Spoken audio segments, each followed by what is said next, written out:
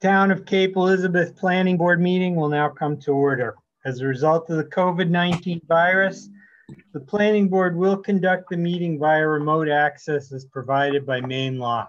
The Planning Board will use Zoom meeting to conduct the meeting and to allow the public to remotely attend and participate. Zoom will allow all Planning Board members, applicants, and members of the public to hear all discussion and hear votes, which will be taken by roll call as required by law.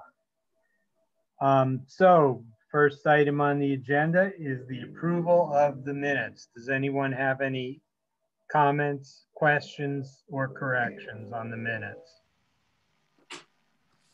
Good. Do I have a motion? Motion to approve the minutes. Second. Maureen, A couple seconds. please take a roll call. So I heard the motion by Mr. Sarbeck, and it was seconded by whom? I did it. Somebody else did it at the same time. I don't know. Jim. Joe. Seconded by Jim. Give it to Jim. Okay, thank you. Okay, Mr. Vidensky. Yes. Mr. Curry. Yes. Mr. Gilbert. Yes. Mr. Huebner. Yes. Ms. Jordan. Yes. Mr. Sarbeck. Yes. Chair Shalat. Yes. Okay, moving on. Next item on the agenda is short-term rental amendments. The town council has referred for the planning board to review proposed short-term rental amendments and a revision to recommendation number 86 of the 2019 comprehensive plan, section 1910.3 amendments to, section 1910.3. Because of the length of the number of items on our agenda this evening, the planning board thought it prudent to table this item to a future meeting. However, we will open up the planning board to public comment on the item of short-term rentals. If anyone wishes to speak on it, I would simply remind everybody that we will be having the actual meeting on the short-term rentals in the future, and your time would probably be better spent commenting on short-term rental issues at that time. Maureen, do we have anybody teed up to speak on this item? Yes, we have one person whose hand is raised. Okay. Can you go ahead and allow them to speak, please? Yeah. And we need to hear the name and the address. Hi, everyone. Zeb Meyerowitz, 12 Hill Way, Cape Elizabeth. Everyone knows who I am. I'm sorry? Joe, do you want me to time this? No, it won't take that long, Maureen. Joe? Yes.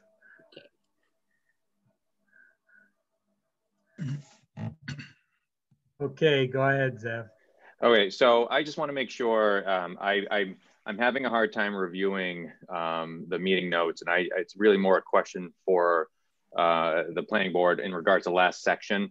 In regards to the town center zoning specifically, it appears that the language that the planning board agreed upon during the previous meeting, and I understand this is fluid. I understand that it's a topic of discussion. I just want to make sure that the comments that I saw from the town's attorney on general recommendations, I wanted to seek clarification on whether or not the planning board had discussed or reevaluated specifically how they were going to classify short-term rentals for the town center zone.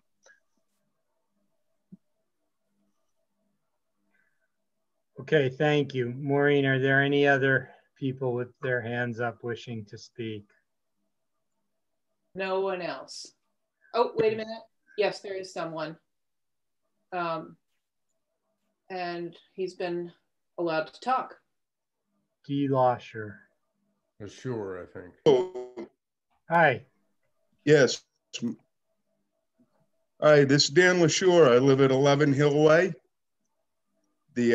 And I just wanted to bring you people up to speed exactly what's going on. The The town right-of-way may not be where you think it is. In 1992, I notified the town. Excuse me, is that it this was in really, excuse me, Dan, is this in back, relation to the short-term rental question? Or is it pertaining to, sounds like it's pertaining to one of the items on the agenda. Okay, I may have jumped in a little soon. I got in a little late. Yes, we're not on 14 Hill Way Yeah. yet. Okay. Yep. Well, you Yeah, can, okay. you'll- I apologize, and I'm sorry. not a problem. Joe, Okay, um, John. well, when is public comment over? Sorry, I jumped the gun there. So we So have, are there any other hands up, Maureen? I don't see. Dr. Meyerowitz has his hand up. I don't know if it's just a leftover, and it's a leftover. Okay. Okay. All right, so the public comment session is closed now. Jonathan? So I just wanted to make sure that it was aware that Dr. Meyerowitz did reach out to me probably about a month and a half ago, indicating he called, left a message. I called him back as a courtesy, and he said that it wasn't about his application, but he did want to talk about the short-term rentals. I indicated to him that I couldn't talk to him about the short-term rentals, and that any comments that he had needed to go to Maureen so it could be shared with the whole planning board. And I believe a few days later, he sent that letter to us with regards to his thoughts on the short-term rental proposals. So I just wanted to make sure everybody was aware of that. But there was nothing that was discussed in substance between the two of us with regards to it once I told him that we couldn't talk about it. And I also contacted by Zev on, I think, October 6th or 7th. I don't remember which. And I did not, via email, I did not respond. And I forwarded the email to Maureen, and she took it from there. So we did not, I did not reply, so there was no substantive discussion. Okay. This time, I'm not prepared to have any discussion regarding the short-term rental item. Does anybody wish to make a motion to table it to the next? We have actually a date. I will. Somewhere. Okay. You ready? Go ahead. Yep. Be it ordered that based on the draft materials and the facts presented, the short-term rental amendments and comprehensive plan amendment to recommendation number 86 are tabled to the regular November 17, 2020 meeting of the planning board, at which time a public hearing will be held. Do we have a second? Second. Discussion? Okay, Maureen, can you take a vote? Mr. Budensky? Yes. Yes. Curry. Mr. Curry? Yes. Mr. Gilbert? Yes. Mr. Huebner? Yes. Ms. Jordan? Yes. Mr. Sarbeck? Yes. Chair Shalat? Yes. Motion passes. Okay, the next item on the agenda, 14 Hill Way. Two Penguin Properties LLC is requesting site plan review of mixed-use building with 1,920 square feet for use of short-term rental on the ground floor and one residential unit on the main and second floor, and an amendment to the Tar Box Triangle subdivision located at 14 Hill Way. The application was deemed complete September 15th, 2020, and a public hearing has been scheduled for this evening. The plan will be reviewed under section 1623 of the subdivision ordinance, section 19.9 site plan regulations, and section 19.6.4 town center design requirements. So if I could get the applicant to summarize any changes made to the plan since the last meeting. Who's going to be speaking? Is it Rick?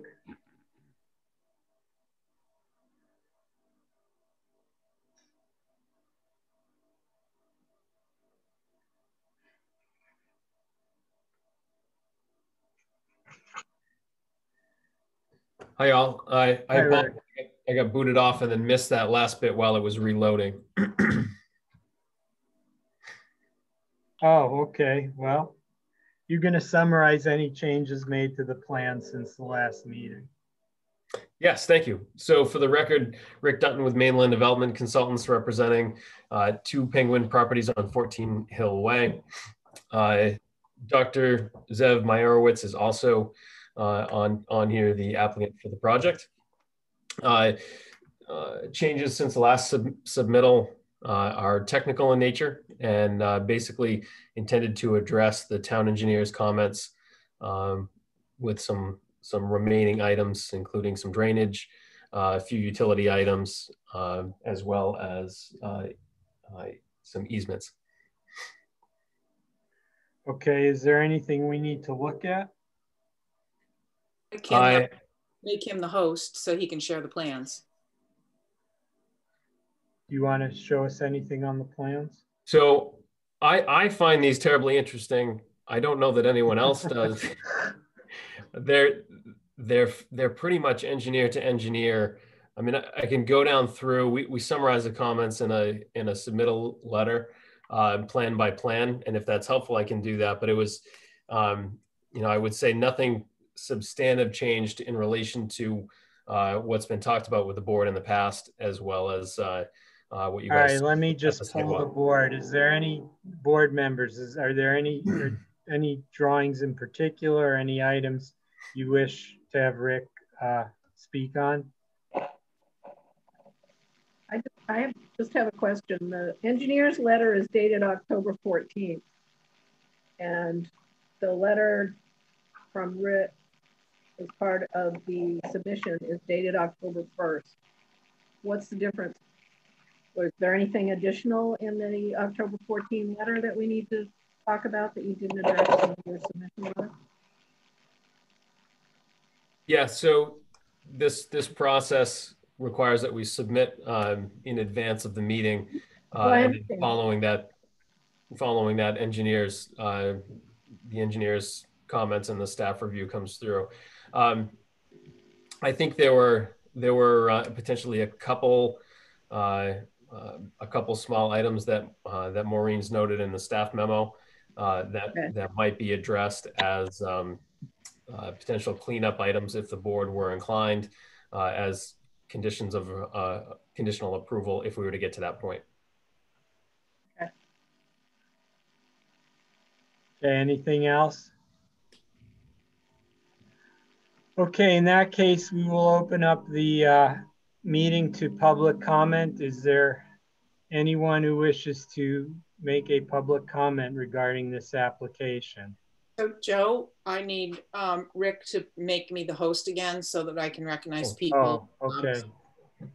Thank you. And this is an official public hearing, not just general public comment. Oh, thank you. I want to state that. Maureen, would you mind helping me on that again? How do I get that back to you? The list of participants. So if you hover in the bottom of the screen, you'll see participants and you click on that. And then go over to the panelist list. And I think if you click on my name under more, you can make me host. Perfect, thank you.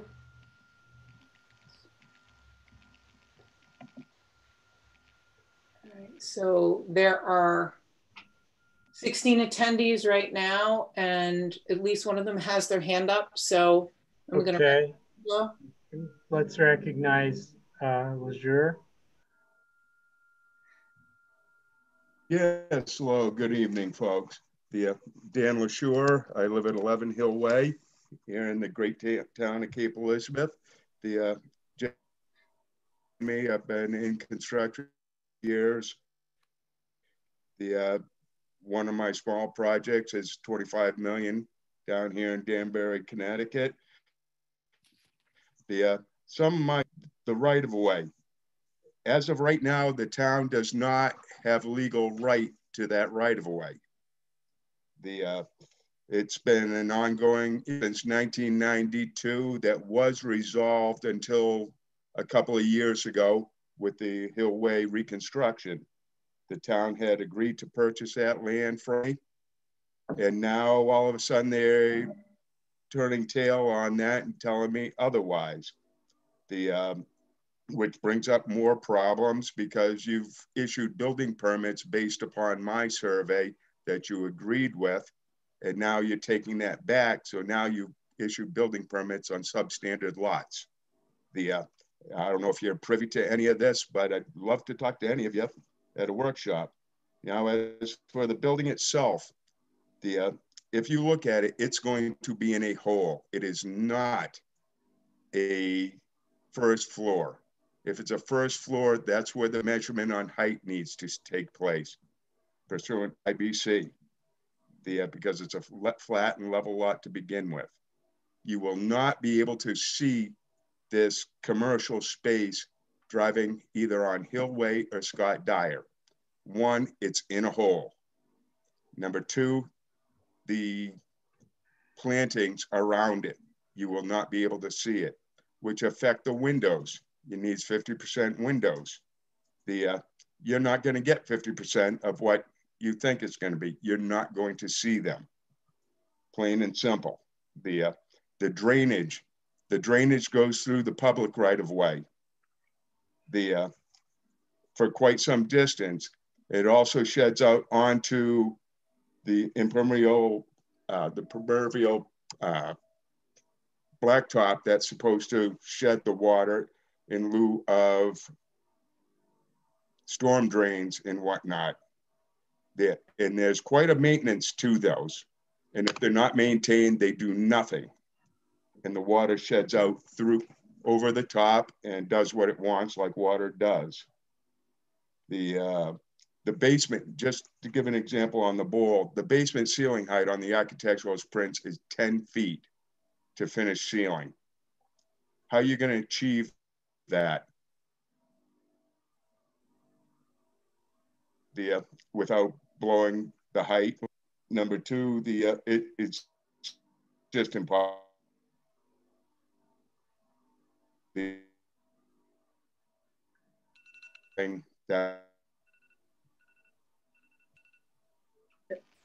I'm not understanding. Yeah, you're breaking up really badly here, and your time is up. Yeah. Okay. All right. Thank you for your comment. Hopefully you caught some of that. Yeah. Okay, Maureen, I see Mike Friedland has his hand up. Yep.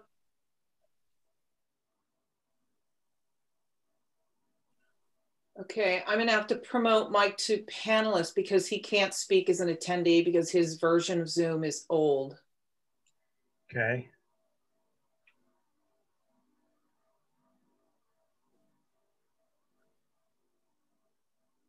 Hi, everybody. Can you hear me? Yeah. Just barely. Hi. Mike Friedland, 287 Ocean House Road. I'll be short and quick. I'm very much supportive of the project of Zev and Amber Meyerowitz, and they've been great neighbors. Their existing project, I feel, is a fantastic addition to the town of Cape. I feel like they followed through on everything they've said they're going to do. They do their due diligence.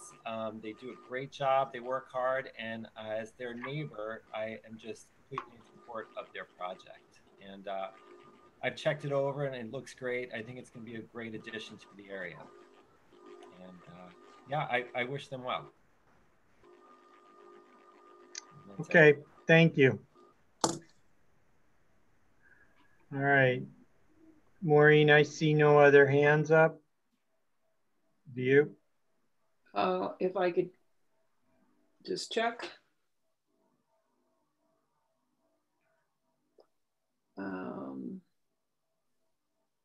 Oh, Mark Booton just Yes. raised his hand.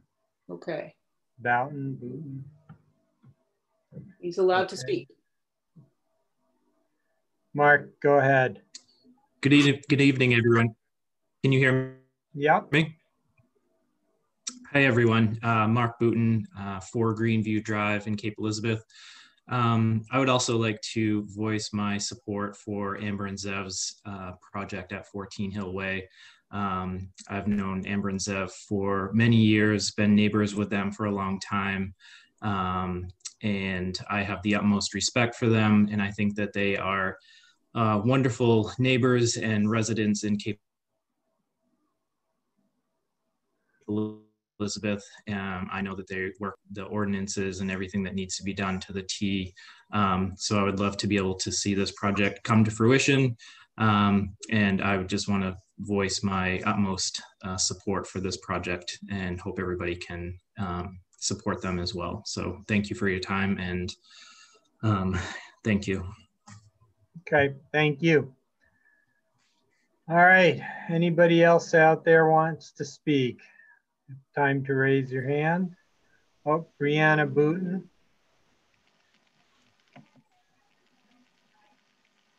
Can you guys hear me? Yeah. Hi, I'm not sure if my video is working, but if you can hear me, that's sufficient. So I also wanted to voice some support for this project. I have personally known the Merowitz for, goodness, many years now. Originally, they were our neighbors. We have, my husband Mark and I have just come to incredibly respect and admire their commitment to the community. It was, you know, forefront in their mind when they moved here. They have dedicated so much time, so much money, and their careers to the town, to serving the people of the town. Their plan has been meticulously executed from the very start. They're diligent, thorough. They've definitely done their homework in every area before taking on any project. I spoke to some of the details of some of the barriers in an email that I sent in support of this, so I don't feel like I need to go over that again. But just as a resident of Cape Elizabeth, I've found it really disheartening to learn about some of the pushback that's happening. And I think that everything that they've contributed to the community is, you know, being overlooked, and them not being able to fulfill this project for their home. So that's my piece that I wanted to say. Okay, thank you. I do not see anyone else. Does anyone else out there wish to speak? Okay, seeing none, I'm closing the public hearing. Does anybody wish to make any comments? Andrew? I just had a question about, there was one comment from that about the building height issue. And I know we have a maximum building height of 35 feet. And there was some discussion in the past about how building height is measured, and that's been in conflict. So I just wanted to hear from Maureen that this is not an issue. You know, he was suggesting IBC, which what, international building codes, that because it's sunk below the grade that this isn't going to come up to be an issue later.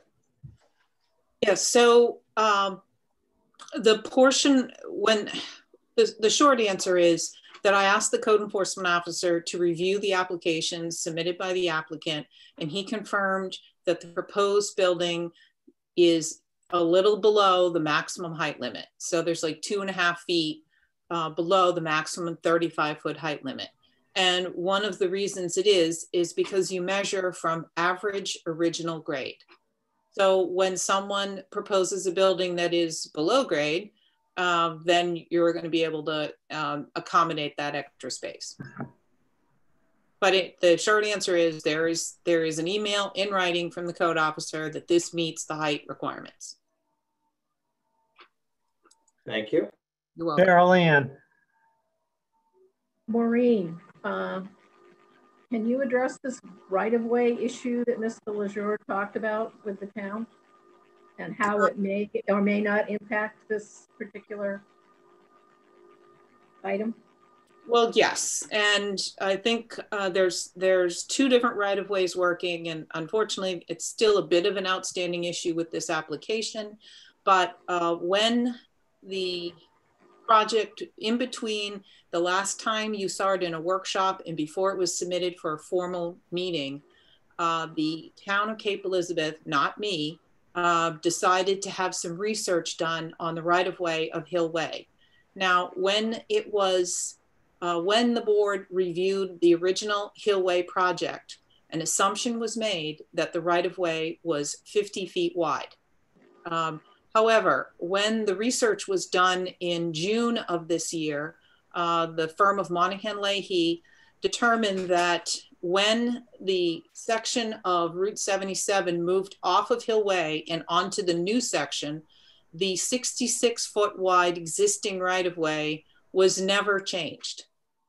And for that reason, it appears that the right-of-way on Hill Way is 66 feet wide and not 50 feet wide. When Dr. Meyerowitz had his original subdivision approved, we assumed it was 50 feet wide. Subsequent to the June determination by the town attorney's office, there was an additional determination in July of this year. And that determination was that the right-of-way of Hill Way is from the center line 25 feet or 50 feet heading east towards the Meyerowitz property, and 66 feet or 33 feet from the center line towards the Leisure property. So that's where the town has landed on that at this time. You know, if anything, the town has a lot of right-of-way there, not too little. The outstanding issue, however, if you look at the plans for this project, it shows both rights of way. The 14 Hill Way project is actually assuming a 66-foot wide right-of-way, and the subdivision lots are at a 50-foot wide right-of-way. And since you asked the question, I'm going to take this opportunity to bring it up because it relates to the drainage easements. And the town is saying that because there seems to be some inconsistency in how it's being represented on the current plans, we really do need to have those drainage easements, because either most of the drainage is in the right-of-way or at least a little bit is in the right-of-way.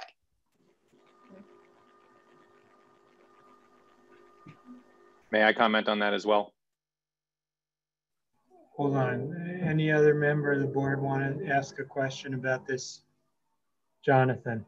Well, just to follow up. So Maureen, what would it take to get those drainage easements? The applicant needs to provide a documented easement. It's a written document that says drainage easement, usually has a meets and bounds description or some reference to a plan. And those easements would need to be submitted to the town attorney. He would review them. We'd come to an agreement on language and the applicant would sign them. So those are proposed as conditions of approval on this project. Yeah, okay. That sounds good. That sounds like our typical type of approval items. Zeb, did you want to shed light on that? Yeah, so again, just to follow up on Maureen's comments, once we learned of the discrepancy with the right-of-way, this did delay us a month in planning board just because the town was doing its due diligence on that process. We had the option of moving our building the additional 8 feet easterly to avoid the issue altogether, which we chose to do so. So under all right-of-way circumstances, our building setbacks do conform. We've already submitted language to our attorneys over at Drummond Woodsum, drafting the mutual easement language, making sure that we have no issues with an approval contingent to that. Okay. So that's non-issue on our end.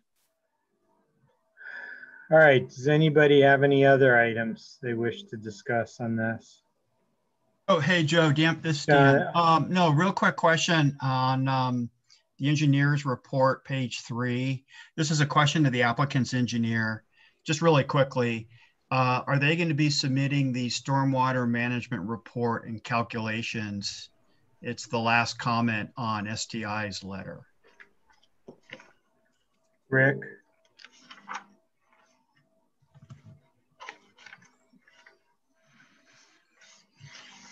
Bear with me just a minute while I pull that up. It's on page 3, the very last comment.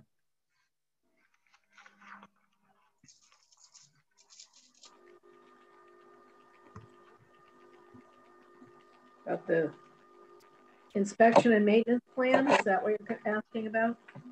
No, it's number 1 underneath stormwater comments. And because this was, you know, a letter written in October 14th, I just thought I would ask the question. Yeah, so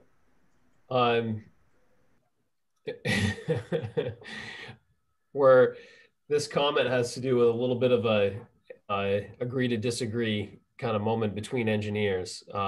We've got a main DEP standard for a way to model storage within a filter pond, and so the main DEP BMP manual gives a guidance that you model the top 6 inches as 100% void in lieu of determining the void space within the full filter area as a percentage. And so it's just it's an easier way to model that within the stormwater modeling program that we use. And so Steve's comment is basically indicating that he's either disagreeing or not understanding the basis for the 6 inches of additional storage, because it appears to be below the top of the filter plant. Well, hooray, engineering stuff. So will your design work? Yeah. Okay. All right. Another way to describe that is what Mainland is using is a standard main calculation for their watershed. Okay. And by that definition, it meets. That's fine. Thank you. Jonathan. Just one thing to clarify. I don't personally have a problem with it, but just because the public comment was made, I just want to make sure that we address it, was that there was something brought up about 50% windows, which I think is already in the design. And that doesn't have to do with the trees that go around the property, and that we did look into the issue with regards to what was brought out about this being dug out, and the ground floor being the first floor being below grade. But can we just verify that the 50% requirement is met? That requirement is met. Okay. That's shown somewhere, right, on a drawing? Yeah. It's on the submission plans. It was an issue of conjecture a few months ago. We made sure that we added the appropriate windows and doors to make sure we met that standard. The calculation was provided by the architect. Thank you. Yep. And Joe? Yeah. I think further to that was also sort of the comment that because there were so many plantings that it would essentially hide the windows, but that there's, as far as I know, nothing in the ordinance saying that they can't be obscured in that way. So that probably just needs to be clear. Okay. I mean, I think no question there. We're good. Yeah. Okay. Yeah, I was just saying that I think it's fine that there's plantings, and that just means you're not going to, I mean, like any house, you're not going to see the whole house if you have plantings there, but it doesn't mean that the windows don't exist and it doesn't meet some sort of standard. So that's all I was getting at. Yeah, I can't buffer while not buffering. All right, any other comments? Would anyone like to make a motion?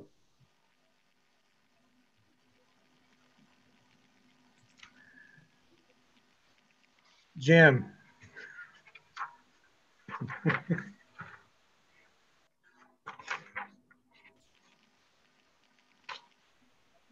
Oh, I have a question. I'm sorry, I forgot. It's okay. Go ahead. Does the driveway width need to be wavered, or is it just, it is what it is kind of thing? Question, I guess, for Maureen. Maureen. There is no specified width, so you don't need to waive it. All right. Maureen, looks like Peter got kicked out and he's hanging out in the panelists or the attendee. Well, thank you for letting me know. He's got his hand raised. Well, he probably. Oh, maybe Peter may have a comment. Okay, hold on, Jim. Thank you for noticing that, Andrew. Yeah, you just need to unmute yourself.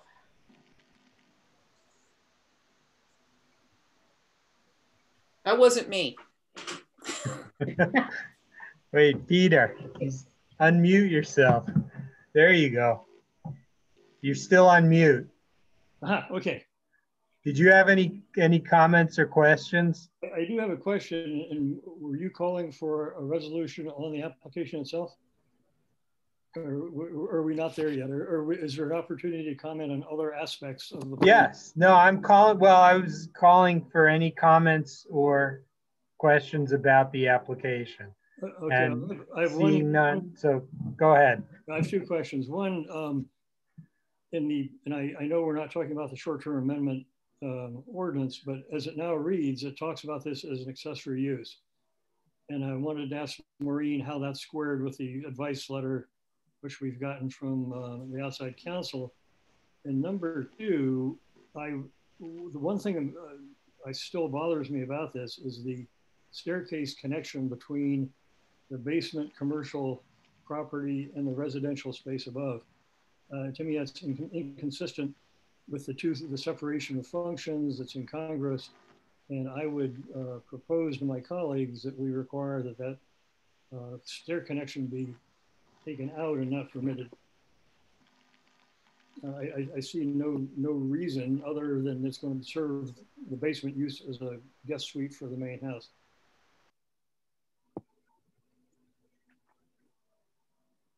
Okay, so do you want me to take the first question? Please. So I did discuss this with the code enforcement officer. The most current draft, and as you all know, this draft is definitely, the only thing you can rely on is that the draft in front of you tonight is not going to be exactly what is finally adopted. Things are going to be changing all the time. But the draft in front of you casts short-term rentals as an accessory use to a residential use. So it would not comply with the first floor non-residential use requirement in the town center.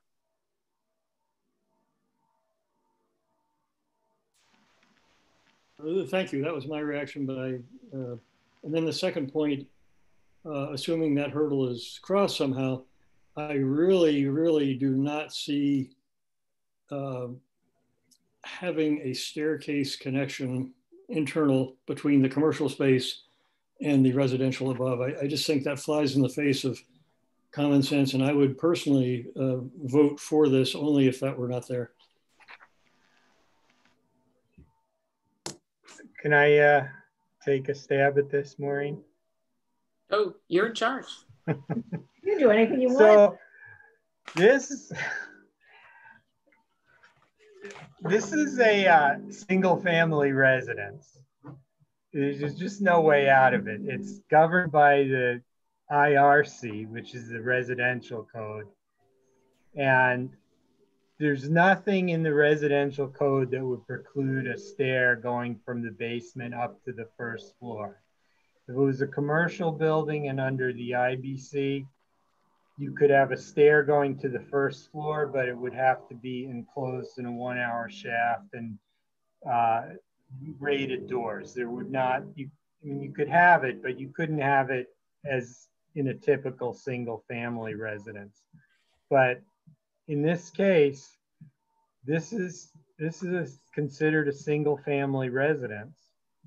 So I don't see any basis for asking for the stair to be removed. I don't know how you do it, under what code or. No, Joe, my point was just under the zoning ordinance, which requires a separation of use between the ground floor and the upper floor. Yeah, but that's the problem with that. That's the problem with the zoning ordinance language, is that it's in conflict with itself, because short-term rental can only be part of a residential. It can't really be a commercial. It's not a motel, right? It's not like if the first floor was set up as a motel, you would have a good argument for eliminating the stair, and you'd also be required to have a 1-hour separation between the first floor and the residence above. But I don't know. That's my take on it. I don't know, Maureen, if you want to Do you have anything else on that? Okay. I have spoken to the code officer about, I mean, I think you might remember that I brought this exact issue up at a prior meeting in a prior memo. So I think I've already put my position out there that that stair is totally inconsistent with the position that the first floor is a separate non-residential use. I have spoken to the code officer. If this is built as a short-term rental and we expect that there will be limits on the amount of time that you can rent it out as a short-term rental, that means that that space will probably be capped at being vacant 2/3 of the year. And the code officer has said that he will have serious problems enforcing that. If the property owner decides to use that space as an accessory to their single family home, it's going to be very difficult to enforce it. And Joe, let me stress in making that point, I have the highest regard for Dr. Meyerowitz and his project in Hillway. I think he's done a fantastic job, and I'm not trying to pick on him. It's just that house will be in the general economy and somebody may buy it. And to me, it just invites an abuse of the zoning ordinance to permit the internal access from the residential above to what is supposed to be a commercial operation below. That just doesn't happen in the real world. I agree with you. I agree with Maureen, but I think the problem is that the way the ordinance is written is a giant loophole that allows a single family residence to be built where another portion of this zoning ordinance says it cannot be built. I think that's the problem. I recognize that it's not keeping with the spirit of having commercial use on the first floor. I said that right from the beginning. But given the way the zoning ordinance is written, I don't really see, I don't see how you can not allow what's being proposed. I guess is what I'm saying. Could we ask the applicant how would he object to that requirement of the internal staircase being eliminated? I would. I have to have access for timely access to the mechanical room. It goes against the intent of the design of the building. So that we would not be willing to remove that.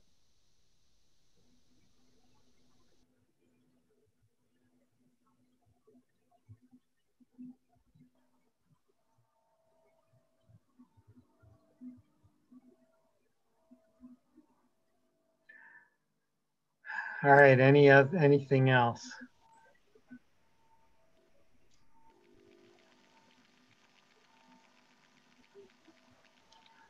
Okay. Have at it. Have at it, Jim. All right, a motion for the board to consider findings of fact.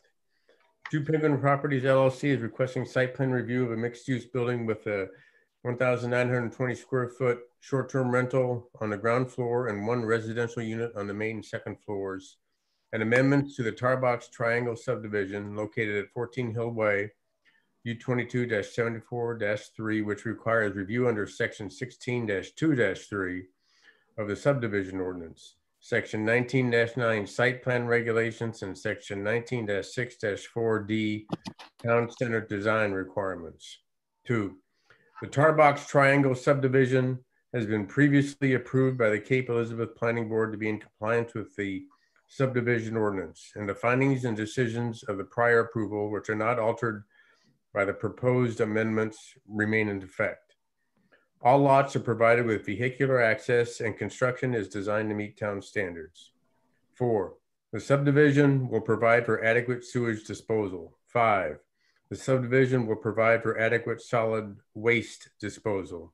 6, the proposed subdivision will provide for adequate stormwater management. 7, the subdivision does provide a vegetative buffer throughout and around the subdivision and screening as needed. 8, the plan for the development reflects the natural capabilities of the site to support development. 9, Access to the development will be on roads with adequate capacity to support the traffic generated by the development. Access into and within the site will be safe. Parking will be provided in accordance with 19-7-8 off-street parking. The plan does provide for a system of pedestrian ways within the development. 11, the plan does provide for adequate collection and discharge of stormwater. 12, the development will not cause soil erosion based on the erosion plan submitted. 13, the development will be provided with an adequate quantity and quality of potable water. 14, the development will provide for adequate sewage disposal. 15, the development will be provided with access to utilities. 16, the development will not locate, store, or discharge materials harmful to surface or groundwaters. 17, and does that the 17 says the development will provide for adequate disposal of solid waste. Is that, how does that differ from number 5? You can skip it. Okay, that's what I thought. All right. So I guess I'll go with the number system shown, but I guess unless you want me to subtract one just for, since we're skipping 17, does it matter? Why don't you just say on the record you want it to be renumbered sequentially and we'll take care of it. Okay, renumber it sequentially. Maureen will handle it. 18, the development will not adversely affect the water quality or shoreline of any adjacent water body. 19, the applicant has demonstrated adequate technical and financial capability to complete the project. 20, the development will provide for adequate exterior lighting without excessive illumination. 21, the development will provide a vegetative buffer throughout and around the site and screening as needed. 22, the development will not substantially increase noise levels and cause human discomfort. 23, no storage of exterior materials on the site that may be visible to the public is proposed. 24, the planning board is currently reviewing a referral from the town council to amend short-term rental regulations under authority provided in section 19-10-3 of the zoning ordinance. The planning board review of the 14 Hillway project is separate and based on the current, as that's emphasized, current zoning ordinance regulations. 25, town attorney Michael Hill has provided the planning board with an advice, letter dated July 30, 2020 on its ability to provide a project that includes a new short-term rental at a time when the town council had adopted a moratorium on new short-term rental permits effective June 1st, 2020 through December 31st, 2020, subject to extension. His advice is that the planning board may approve the project, but that any subsequent construction may not be able to obtain a certificate of occupancy if short-term rental regulations in effect when the moratorium ends do not allow issuance of a short-term rental permit for 14 Hill Way. A planning board approval will not create vested rights to create a short-term rental on the first floor, and the planning board has noted that the applicant proceeds at its own risk. 26, the applicant has substantially addressed the standards of the subdivision ordinance, section 16-3-1, section 19-9, site plan regulation, and section 19-6-4D, town center design requirements. Therefore, be it ordered that, based on the plans and materials submitted and the facts presented, the application of Two Penguin Properties LLC for site plan review of a mixed-use building with a 1,920 square foot short-term rental on the ground floor and one residential unit on the second and third floors and amendments to the Tarbox Triangle subdivision located at 14 Hill Way be approved subject to the following conditions. 1, that the plans be revised to address the recommendations in the town engineer's letter dated October 14th, 2020. 2, that monumentation for all lot corners be added to the subdivision plan and installed. 3, that the applicant provide easement deeds for the multi-use easement, stormwater easements, and solid waste access easement in a form acceptable to the town attorney and signed by the applicant. 4, that a note be added to the site plan documenting the use of the property as short-term rental on the ground floor and a single residential unit on the 2nd and 3rd floors with a parking calculation consistent with section 19-7-8. 5, that any use occupying the first floor of the building located at 14 Hillway must be a use included in section 19-6-4B3 non-residential uses. 6, that the parking lot be redesigned to include a van accessible handicap parking space meeting ADA requirements. 7, that a planted buffer be provided for the parking lot consistent with the planting proposed along Scott Dyer Road or Hillway frontage. 8, that the plans be revised and submitted to the town planner for review and approval prior to recording of the subdivision plat. And 9, that there be no issuance of a building or any other permit until a performance guarantee has been provided in accordance with section 16-2-6.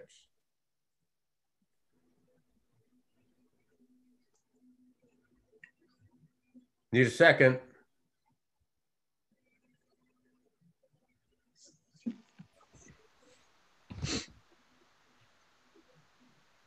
I'll second it.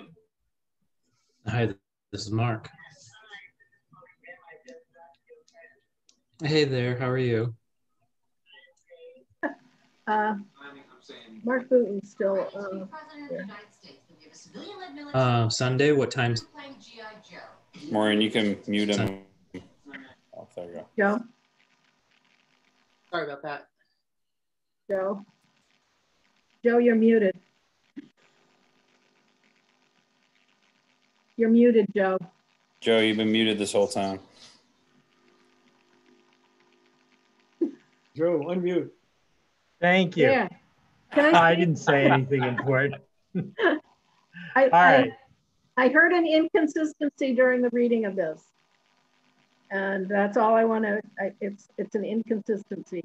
In the description of where it talks about this description of the submission, it refers to the ground floor and 1 residential unit on the 2nd and 3rd floor. And then in where it talks about short-term rental,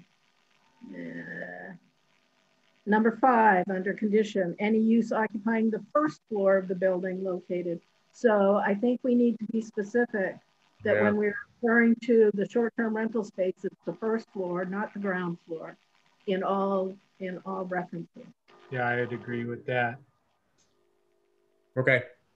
I thought we got rid of doing the short-term rental gets rid of the requirement for an ADA van space. Is that not correct? It's in the memo, the ADA space is not tied to its being a residential use. The ADA space is a requirement of site plan review. Okay. So for example, the 2 apartment buildings that were approved in Maxwell Woods, those are all residential and there's still ADA parking spaces in that parking lot. Okay. Got it. All right, we have a second. On condition 4, where it says ground floor, there's a consensus by the person who made the motion and the person seconding the motion to make that 1st floor. Correct. Yes. Thank you. It also would hold true in the general description. Right, at the top of the page. At the top of the page. Okay. And the general description at the beginning of the findings of fact. Okay. I think those are the places where it showed up. Yeah, Carol Ann. Well, hearing someone else read it made it click. Yeah, I missed that the first time. All right, any other comments? Rick. So I'm hoping it's appropriate for me to comment on these conditions at this time. If it's not, then please let me know. But there are a few that I've got either questions or concerns about. Okay. The plans to be revised to address the recommendations in the town engineer's letter dated October 14th, 2020. I just want to be clear that the town engineer leaves several points to board's discretion regarding regarding items like parking, the ADA access, and I think there are a couple others as well. And I think for clarity's sake, those are potentially items that need to be addressed by this board rather than sending it back to the engineer's letter where we haven't, where there's basically not been resolution of some of those items. The ADA parking being an obvious one, as well as the parking calculation consistent with section 1978. I might. Wait, so are you saying you're disagreeing with the ADA parking requirement?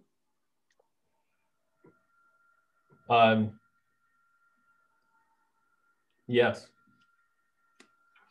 I think I would say that it's a residence. I think it's a town, Maureen, you said it's a town requirement? It's under site plan review. It's not tied to whether or not a use is commercial or residential. It's under site plan standards. And this project needs site plan review, so you need to meet the site plan standards. If you were proposing just an apartment building, you would still need to include handicap accessible space in the parking lot. My apologies, Maureen. I didn't mean to speak over you there. When you refer to the ADA manual for this, though, it's the requirement is not under the ADA. The requirement is under the town site review. Well, the standard. I'm wrong though, but the requirement is to follow ADA regulations, and if you go to the ADA regulations for this, a residence that's sleeping less than 5. What? No, the requirement is not to follow the ADA. The requirement is to provide an ADA compliant parking space. Because it's part of site review. That's the town requirement. It could also say an ANSI 117 space, or it could say any kind of space. It's not, but the requirement is not per the ADA. Okay, apologies. That's all right. Carol Ann. So, Rick, you mentioned other items in the letter. Could you be more specific? Through the chair? Yes. I might be able to help a little bit on that. I'm going over the town engineer's letter. I believe that anywhere the town engineer raises an issue and says things like, the planning board should determine if this situation is acceptable. That means that if the board determines not to do anything with that town engineer comment, no further action would be needed. So I think that makes it easier. Most of the comments that are related to the planning board should determine, you can either they have to have been addressed by the board when you make your motion for approval, or they are considered that you address them by not moving any further. Does that help, Rick? I think so. So I would go through, a few of those comments. So like the width of the driveway is a good example. Right, exactly. And the planning board was fine with it. So you don't have to address. The designer has noted that the driveway and sidewalk along Scott Dyer Road can be utilized to access the front entrance. However, this approach does not meet applicable criteria for an ADA compliant accessible route. Such an accessible route would not be required for short-term rentals. However, should the use change in the future, an accessible route would be required. The planning board should also determine if this situation is acceptable based on the outcome of the short-term rental use discussion. Well, so we can't do anything based on the short-term rental discussion because we're only dealing with the zoning ordinance as it stands now. So I know the engineer wrote that on every item in there, but we can't really use that as a basis for anything. This is the part where you're taking your chances with an unknown of where the short-term rental rules are going. And we're looking at them as they exist today and not as we think they might exist in 6 months. Well, we're approving this submission based on how they stand today. Based on how they stand today. Exactly. And if it changes, then we'll see you. So. If I understand correctly, if I understand correctly, though, the building is approved, the building's approved based on current zoning. Correct. Receiving a permit is only contingent upon satisfaction of the fact that the short-term rental moratoriums end. There's not a revisit on the zoning. So yeah, that's above our pay grade. Yeah. Right. We look at the plan, say approved or disapproved, and then move on. Okay, I think those were the ones that were unclear. And again, I don't mean to be a pain about it. I just didn't want to be a problem. Yep, where fine. Later on we were stuck wondering what to address.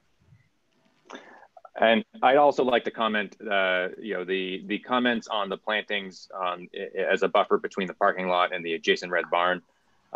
That's a recommendation by the town. I haven't heard any comment on that by the planning board. I certainly want my building to be tasteful, but again, that's a fairly thin space, and pending the development, I'd like to reserve the right to, if I have to put a buffering, I reserve the right whether to put in some additional forsythia versus an extension of the fence that we have bordering lot 2 and 3. It would seem to me that it might make sense to talk to the people bordering you and seeing if they even want anything or not. I would assume. I mean, I know we're really far into this. Yeah. These are questions that should have come up during the discussion. The comment about plantings that. So I don't know. I don't know where to go with that. Yeah, I mean, the plan we're approving or not approving is the plan you got, so. And I'm fine with that. We can deal with it on the back end. Okay. So I think that about does it, unless somebody really wants to make a comment here. Maureen. Sorry, I'm just a little concerned, and make sure it's clear that if the board approves a requirement for plantings, the only way to remove that requirement is to come back to the planning board. Well, yes, that's true. I mean, that's true of everything on the site plan. I do believe that there's, as we experienced in our prior submission, there's an opportunity to change the planting in I don't know what the term is, Maureen can offer the correct term, but I believe substitutions can be done there's a separate term that doesn't have to go all the way back to planning board. A de minimis change would not be swapping out a fence in lieu of planting. A de minimis change would be changing the type of plants that you are going to put in. So. Thank you for the clarification. So I think we were a little surprised to see the buffering as a condition of approval. Is the board considering approving the plan as is, or approving it with that condition of approval? With that condition? Yes, with the condition of approval. Thank you for letting us know.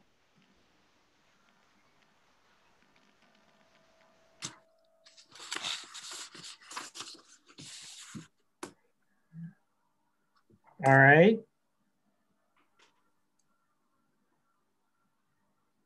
Okay, Maureen.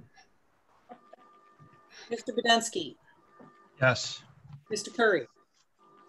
No, but I will change my vote if that internal staircase is removed. Mr. Gilbert. Yes. Mr. Huebner. Yes. Ms. Jordan. Yes. Mr. Sarbeck. Yes. Mr. Gillott. Yes. Okay, the vote is Did you forget Mr. Huebner? Oh yeah, Huebner. I did. She did. Oh, okay. All right, the motion passes. Thank you.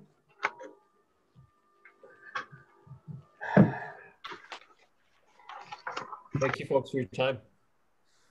Yeah. All right, onward. All right, the next item on the agenda. Joe Frustashi is requesting an amendment to the Rosewood subdivision to split lot 4B to create a new lot and extend the private road right-of-way for Rosewood Drive to create frontage for the lot. The application was deemed complete and a public hearing has been scheduled for this evening. The plan will be reviewed under section 1625 of the subdivision ordinance. Hey, Joe, excuse me for butting in. Next on the agenda is supposed to be 1226 Shore Road, wasn't it? Yeah, was that removed? No, that's in the wrong order. Thank you. All right. That was just a drill. Sorry, Joe.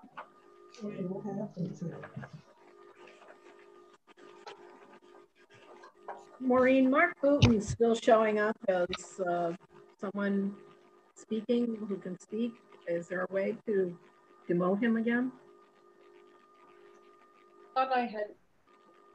You're right. It does look until Oh, there it is. put my cursor on it, and then it does something different. But I will. All right, sorry guys. Listen. Yep. Okay. And I think, hang on, I have to promote more people, Joe. I was on board with you. Maureen, you were just following blindly in Joe's lead, huh? Well, he is the chair. All right, take two. Redtail Properties LLC is requesting site plan review of proposed amendments to the site plan for 1226 Shore Road to add an 8-space parking lot and change the use of Building B from storage to village retail. The application is amending the site plan approval granted on September 17th, 2002, and subsequently amended on September 21st, 2004, August 18th, 2009, and October 19th, 2010. The application has been deemed complete and public hearing scheduled for this evening. The application will be reviewed for compliance with section 19.9 site plan regulations. So we'll begin with the applicant reviewing any. We will open the meeting to a public hearing. So Steve Bushy, I imagine you are here on behalf of the client?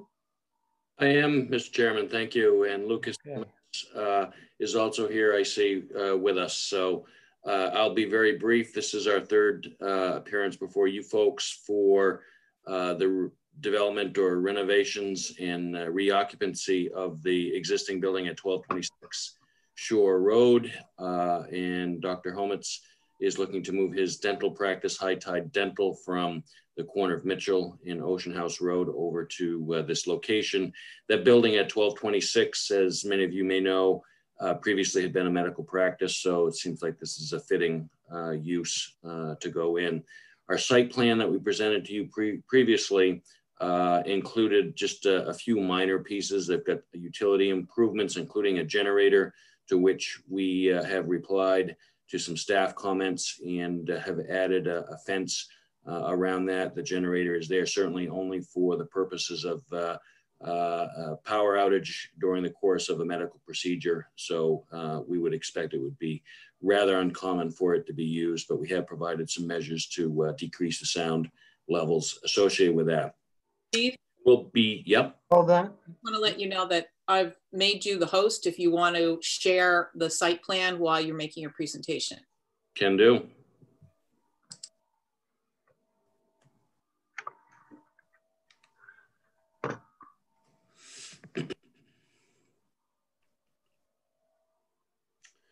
I can find my proper, bear with me for a moment. Don't rush, that's how I get tripped up.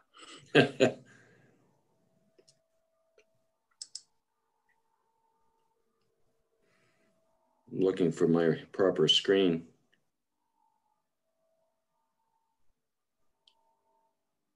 I can put it up if you'd like.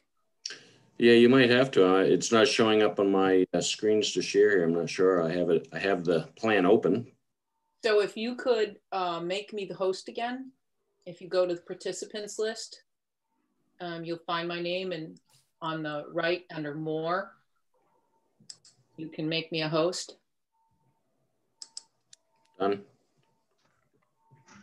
Yep, I got it.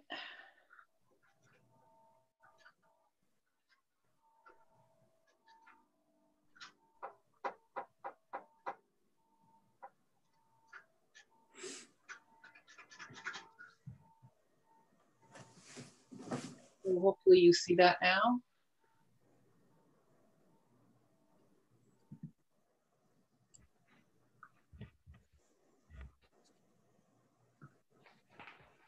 So thank you, Maureen. She's brought up the site plan, which to the left of the plan is Shore Road, and the existing access road that comes in off Shore Road provides access not only to the site and to an existing parking lot and building B to the rear of the site, but in the middle of the site that's currently a lawn area, we're proposing a small parking lot of 8 spaces, along with a solid waste enclosure piece that would be used for patients and visitors coming to the dental practice that will be in Building A, the existing larger building. We've added a few things to the earlier plans based on staff and peer review comments, principally, as you'll note on this drawing, a small rain garden area to account for stormwater management purposes. So a rain garden is relatively common. I'm assuming there are a number of those in Cape Elizabeth. It's basically a low depressional area that will allow the water to come off of the paved parking lot and allow it to be treated with the vegetation that'll be planted in that little low area. Relatively standard, and we think is a nice addition to liven up the space with some landscaping. I'll note, as I had said earlier, the generator just behind the back of the building, and a small screening fence that will be installed next to that to keep the noise levels to below the town's standards at the property line. And in this case, we do have a residential property there to the north side of the site. So besides that, the rear parking lot will be used by dental staff and those who may be visiting the rear building at some point in the future. We don't have any particular plans. We've suggested that it could be a retail use in the future, but at this point in time, there's no immediate tenant or otherwise on board yet. So that remains unoccupied for a bit of time. I know the folks have done some renovation in removing some items in that space to comply with discussions they've had with the code folks. So they've more or less cleaned up that rear building. The staff comments and peer review comments as related to your prospective findings and motion tonight that we're hopeful you folks will take a positive action after the public hearing. We've reviewed those, have no objection to those. The peer reviewer from Sebago Tech made a couple of comments in regards to signage and some dimensional measurements to be placed on the plan for the ADA spaces. And Maureen, if you could just pan to the left a little bit, the 2 ADA spaces in front of the building towards Shore Road. They've asked to just have some dimensions in their comments, and we do have a couple of signs that are placed there in front of those 2 spaces. They've the peer reviewer also asked to have the site distances, which exceed the town's requirement, I believe, which is 250 feet in each direction, and we're well over 350 feet in each direction for site distance. And for the record, we'll put that on the plan so that the town has that in your files. So relatively straightforward reoccupancy of an existing building. Looking forward to hopefully an approval tonight, and that will allow High Tide Dental to continue and complete their renovations and occupancy of the building A for their dental practice. With that, Mr. Chairman, I would turn it back to the board so you could open up the public hearing. And if there are any questions, I'm here to answer them. Okay, before we jump into the public hearing, is there anybody who has a quick question for Steve regarding one? Okay. Then the planning board meeting is now, is that a question? The planning board meeting will now be open to a public hearing. Is there anyone listening who wishes to speak? You can go ahead and raise your hand. All right, I do not see anyone raising their hand. I'll give you a couple more seconds here. Okay, seeing no one wishing to speak, the public hearing is now closed. Do any of the board members have any questions or comments on the application? Okay, what did we ever figure out the address for the building B? Yes. The town assessor has assigned an address number that's different from 1226. I think it's 1228. I can't remember exactly. And the applicant agreed with that address. And it's on Shore, so it's on Shore Road. That road, the road to the parking lot doesn't have a name. Is that correct? That is correct.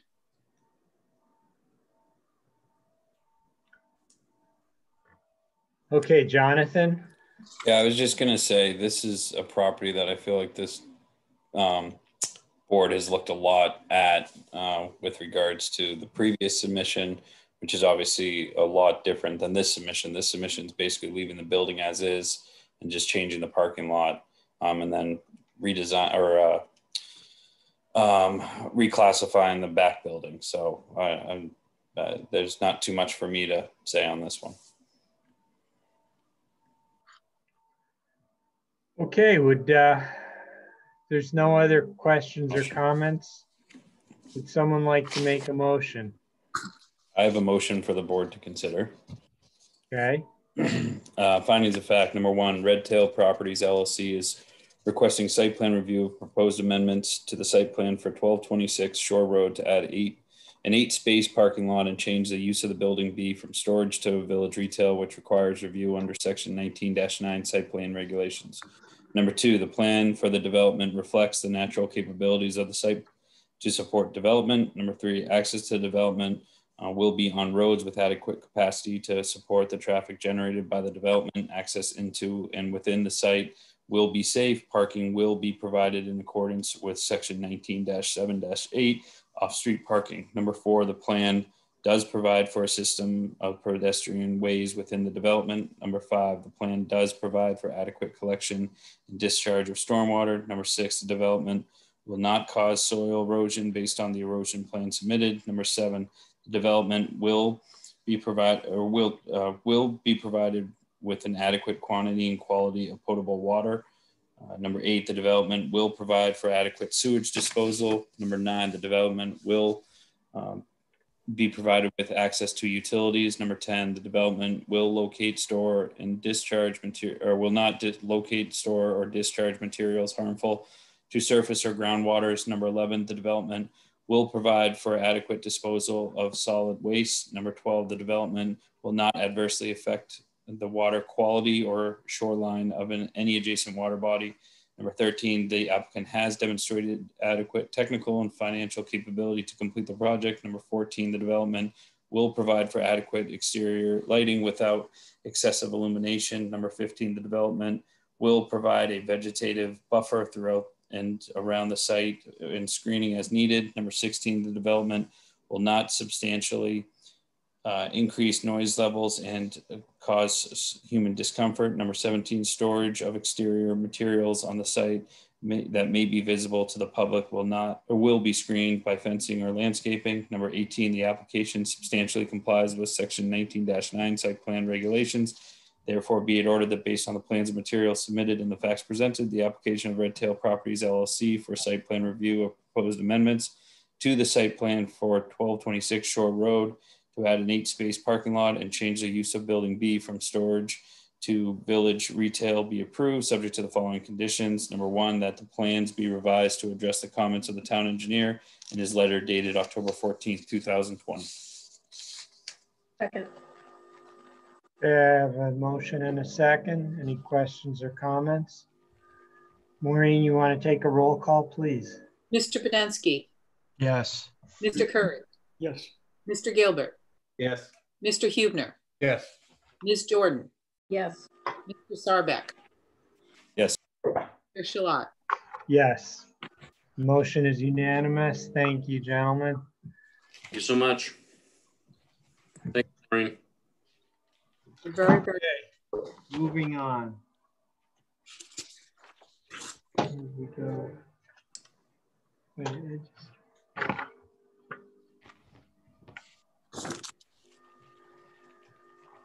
next item on the agenda, the Rosewood Third Subdivision Amendment. Joe Fristacci is requesting an amendment to the Rosewood subdivision to split Lot 4B to create a new lot and extend the private road right-of-way for Rosewood Drive to create frontage for the lot. The application was deemed complete and a public hearing has been scheduled for this evening. The plan will be reviewed under section 1625, amendments to previously approved subdivisions. So we'll begin with a summary from the applicant on any changes made to the plans. Peter, you're here on behalf of the applicant? Yes, yes. Okay. I believe Joe is here too if we need him for any questions. Great. So why don't you go ahead? And are you gonna show a plan or do you want Maureen to bring it up? Well, I've made you host, Peter, but if you can't get the plan up, I can display it. Well, let me see if I can give it a go here. Okay.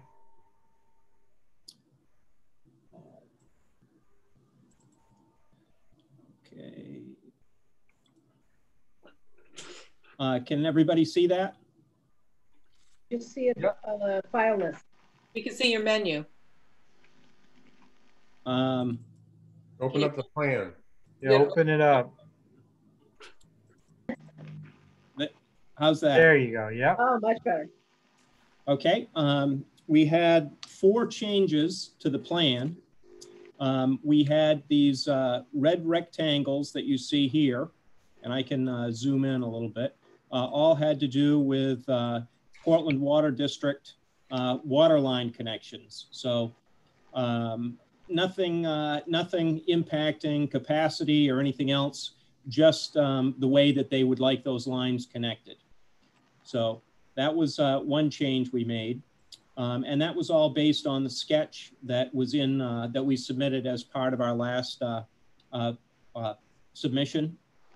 Then the other change was adding these pins where you see each one of these red arrows was a corner pin for the lot 4C. And that was a comment from the peer review engineer in conjunction with the public works director. Those are pins or monuments? They are pins. And we asked the Portland or the public works director what he would like, and he was fine with an iron rod. Okay. We were fine doing either. We asked him what he would like us to use, and he said the iron rod would be fine. Minor north arrow was added to the plan. We lost that on the last round. And then on the subdivision plan, we added a note 8, which stated there shall be no sale of lots nor issuance of building permits nor site work commenced until the required performance guarantee has been approved in accordance with section 16-2-6C of this ordinance. And those were the total of the changes. I did notice one thing in the staff memo that I thought I should talk about, and that is item number 6, where it says under buffering, it says an evergreen tree buffer planting is proposed along the common 4B, 4C property line, and the remaining property lines abut permanently protected town open space. The original subdivision boundary lines include the area now preserved as open space. But we actually had proposed this evergreen buffer here between lot 4C and the public area because of the trail. So this property line between 4B and 4C, we were not proposing anything. There's some existing vegetation over there. Joe and his son own this house and live there, and they would be building on this lot. So we thought we would just go with the existing vegetation here, and if when they go ahead and develop that or want to change something here, they could add buffering there at that time, depending on what they do with that lot. But the buffering that we were proposing was over here. And I guess that's it for our changes, and yeah, that's it.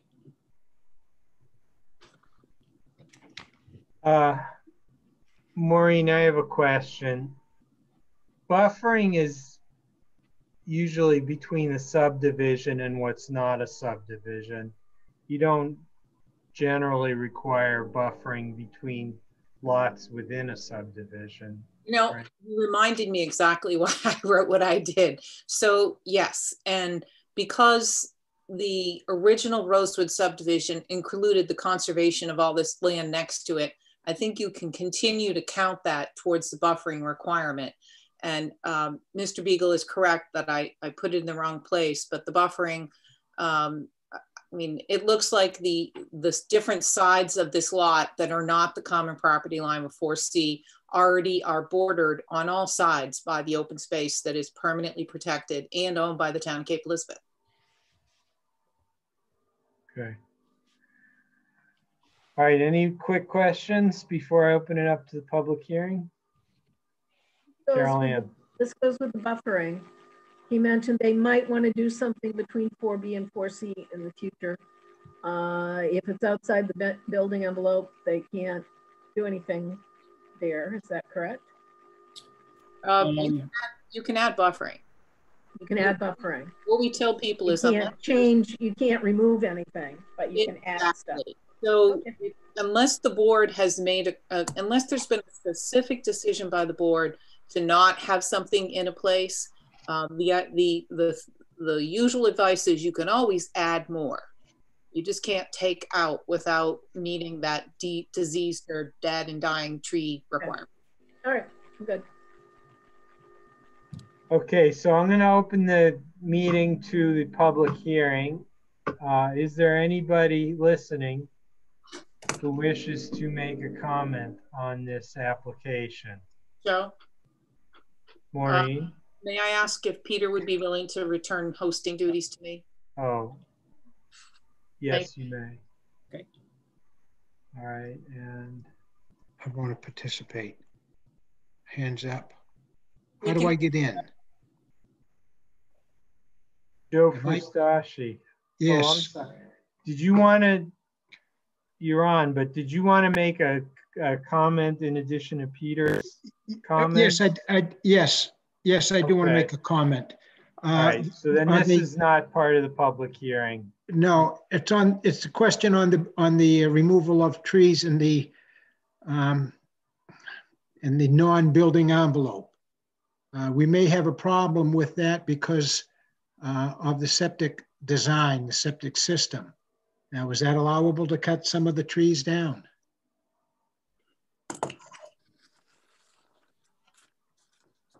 This is going to be on septic system. And this, quite honestly, I did not know that the non-building envelope area is a non-cut buffered area. Maureen's looking at something, I can see her. I think the no cutting area is the buffered, is the outside the building. Yes, but this is what I'm saying, that we may have a problem with that because the location of the septic system, I believe, is going to be on the back left of the lot, and that would require us cutting some trees down on the, or in the no, now it's the no cut buffered area outside the building envelope. Right. Okay, Maureen, you got, yeah. It's really interesting. It's a good point. I remember when, I probably shouldn't, but I remember when the original Rosewood subdivision was approved, we ended up having two things. We had a building envelope, and then we also had a clearing area, because this was the same issue we had on the other lots that are on Rosewood Drive.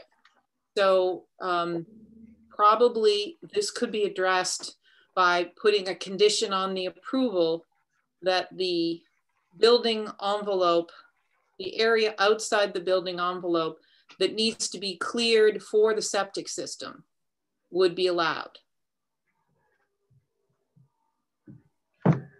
And that's a determination that the board can make? Well, I think you can make it a condition of approval, and then we can say that the applicant shall amend the plan to show that. And then you can either, delegate to me to make sure that it's put on the plan and it's limited to what needs to be cut down to install the septic. Or you could table this and ask the applicant to put it on a plan and bring it back next month. That's not what I'm asking. I'm asking, can you, by ordinance, can you put the septic system within the outside the building envelope? Yes, you can. And in fact, it happens a lot. Okay. Peter. I believe, looking at the site plan, that most of the septic system, even though it's slightly, part of it slightly outside the building envelope, it looks like from our survey that our tree line goes around that. So, excuse me, any clearing, I think, would be minimal. Okay. In that location. We're outside the building envelope, but we're, that area has been previously, there aren't big trees there that we would need to be taking down for the most part. But we could still add that as a note of yes. Condition of approval. Okay, so getting back to our public hearing, I'm going to just reopen the meeting for a minute here and see if there's anybody out there who wishes to make a comment regarding this application. Well, there's 13 attendees, but no one's raising their hand. Okay, seeing none, the public hearing is closed. So board members, are there any other questions regarding this application? It seems very straightforward to me. No, I think they've addressed everything. Yeah, okay, let's get a motion. I'm glad you brought up the septic system. Thank you. Peter, was that you raising your hand? I'm happy to do this if you want. Okay. Motion for the board to consider findings of fact. Joe Fistacci is requesting an amendment to the Rosewood subdivision to split lot 4B to create a new lot 4C, pardon me, and extend the private road right-of-way for Rosewood Drive to create frontage for the lot, which requires review under section 16-2-5 amendments to previously approved subdivisions. 2, the Rosewood subdivision has been previously approved by the Cape Elizabeth Planning Board to be in compliance with the subdivision ordinance and the findings of the decisions of the prior approval, which are not altered by the proposed amendments, remain in effect. 3, the subdivision amendment will have a sufficient quantity and quality of potable water. 4, the subdivision amendment will not cause soil erosion based upon the erosion control plan provided. 5, the subdivision amendment will not cause unreasonable road congestion or unsafe vehicular or pedestrian traffic. The private road extension is laid out to conform to existing topography as much as possible. All lots are provided with vehicular access. The road extension is designed to meet private road town standards, with the exception of waivers that are granted for an off-center road and 45-foot wide right-of-way. 6, the subdivision amendment will provide for adequate sewage disposal. 7, the subdivision amendment will provide for adequate solid waste disposal. 8, the subdivision amendment will not have an undue adverse effect on scenic or natural areas, historic sites, significant wildlife habitat, rare natural areas, or public access to the shoreline. 9, the subdivision amendment is compatible with the applicable provisions of the comprehensive plan and town ordinances. 10, the applicant has demonstrated adequate technical and financial capability to complete the project. 11, the subdivision amendment will not adversely affect the quality or quantity of groundwater. 12, the subdivision amendment is not located in a floodplain. 13, the subdivision amendment does not include wetland alterations. 14, the subdivision amendment will provide for adequate stormwater management.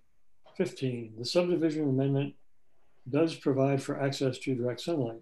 16, the subdivision amendment includes a vegetated buffer throughout and around the subdivision, and screening is needed. 17, the subdivision will comply with the open space impact fee with the payment of $6,729. 18, the subdivision amendment excuse me, will be provided with access to utilities. 19, the applicant has substantially addressed the standards of the subdivision ordinance section 16-3-1. Is there an amendment, a condition to be added relating to the septic thing? Condition. You want me to draft something right this second? Not heard. You still need to read the motion, and you can do condition 1 and then we can throw together a friendly amendment to plug it in. Okay. Therefore, be it ordered that based upon the plans and materials submitted and the facts presented, the application of Joe Frascacci for an amendment to the Rosewood subdivision to split lot 4B to create a new lot 4C and extend the private road right of way for Rosewood Drive to create frontage for the lot be approved, subject to the following conditions. 1, that the plans be revised to address the recommendations of the town engineer's letter dated October 13, 2020. 2, that the applicant pay an open space impact fee of $6,729. 3, that the road maintenance agreement be submitted in a form acceptable to the town attorney and signed and recorded by the applicant. 4, that the plans be revised and submitted to the town planner for review and approval, and the conditions satisfied prior to the recording of the subdivision plat. Do I have a second? Second. And Maureen, do you have a condition? Yes, I would propose that this be the condition 4 and that condition 4 be renumbered to condition 5. And it would be that the area of the septic system within the building envelope may be cleared as needed for functioning of the system. You mean outside the building? You mean envelope? outside, don't you? No, oh, I'm sorry, outside, yes. Okay. Sorry. It's always a question of what's beyond the setback, right? Do you accept that? Friendly? I accept it. Okay, the amendment is accepted. Any comments, questions? Yeah, okay, Maureen. I've got one. Jim, yes. Finding of fact number 15, the subdivision amendment does provide for access to direct sunlight. I never remember seeing that anywhere before. I didn't know that was something you had to actually say. I've been making it up and waiting for someone to notice it. No. It is a requirement of the state subdivision law. And that's why it's in our standard of review as well. Okay, all right, now I know. And it's been in there every time. All right. I guess this time I'm awake. I don't know. It's a key provision, Jim. If you want, next month I can try to make some up and see if you can find them. Okay, where's Waldo kind of thing, huh? All right. All right, Maureen, can you take a hey, Joe, this is Dan. I got one question to Maureen. Just to help me out, the open space impact fee. Can you just go over that? Yes. So under the subdivision ordinance, and there's something we call an impact fee standard, and you can meet that standard either by donating about 15,000 square feet of open space or payment of this fee. And as this developer has continued to add new lots, every new lot, he's paid the fee because he does not have land to donate to. And the donation has to make sense. It can't be just what little corner. So that's the easier, well, it is the cleaner way to meet the open space requirement, but it is a requirement of every subdivision. Most developers will meet it by setting aside open space, as Mr. Frustashi did when he got the Rosewood subdivision approved and the Blueberry Ridge subdivision approved. All that open space that you see on this plan came out of those two subdivisions. Great. Okay. Thank you. You're welcome. So I'll start the roll call, Chair. Yes, please do. Mr. Budinski. Yes. Mr. Curry. Yes. Mr. Gilbert. Mr. Gilbert? Yes. On. Oh, there he is. Okay. Mr. Huebner. Yes. Ms. Jordan. Yes. Mr. Sarbeck. Yes. Chair Shalat. Yes, motion passes unanimous. Thank you. Thank you very much. Members, thank you. Okay, moving on. Next item. Hang on, Peter. You need to make me host again. Okay. Sorry, Joe. Okay. Or you have to stay, one or the other. Thank you. Okay, the Cape Elizabeth Land Trust is requesting a resource protection permit to construct 13 boardwalks and bridges in wetlands, totaling 1,428 square feet on the Pollock Brook Preserve, located at 498 Spurwink Ave. The application was deemed complete and a public hearing has been scheduled for this evening. The application will be reviewed for compliance with Section 1983 Resource Protection Regulations. So Philip and Cindy, hi, you have to turn your mics on. Yeah. Philip, do you want me to make you host? Sure, I'm happy to do that. Sorry for interrupting. Problem. Okay, so take it away, Philip.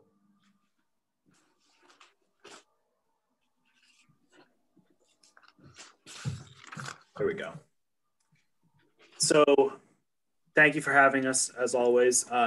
We had a site walk a couple weeks ago, and more or less all of the additional information I submitted were things that we discussed at the site walk.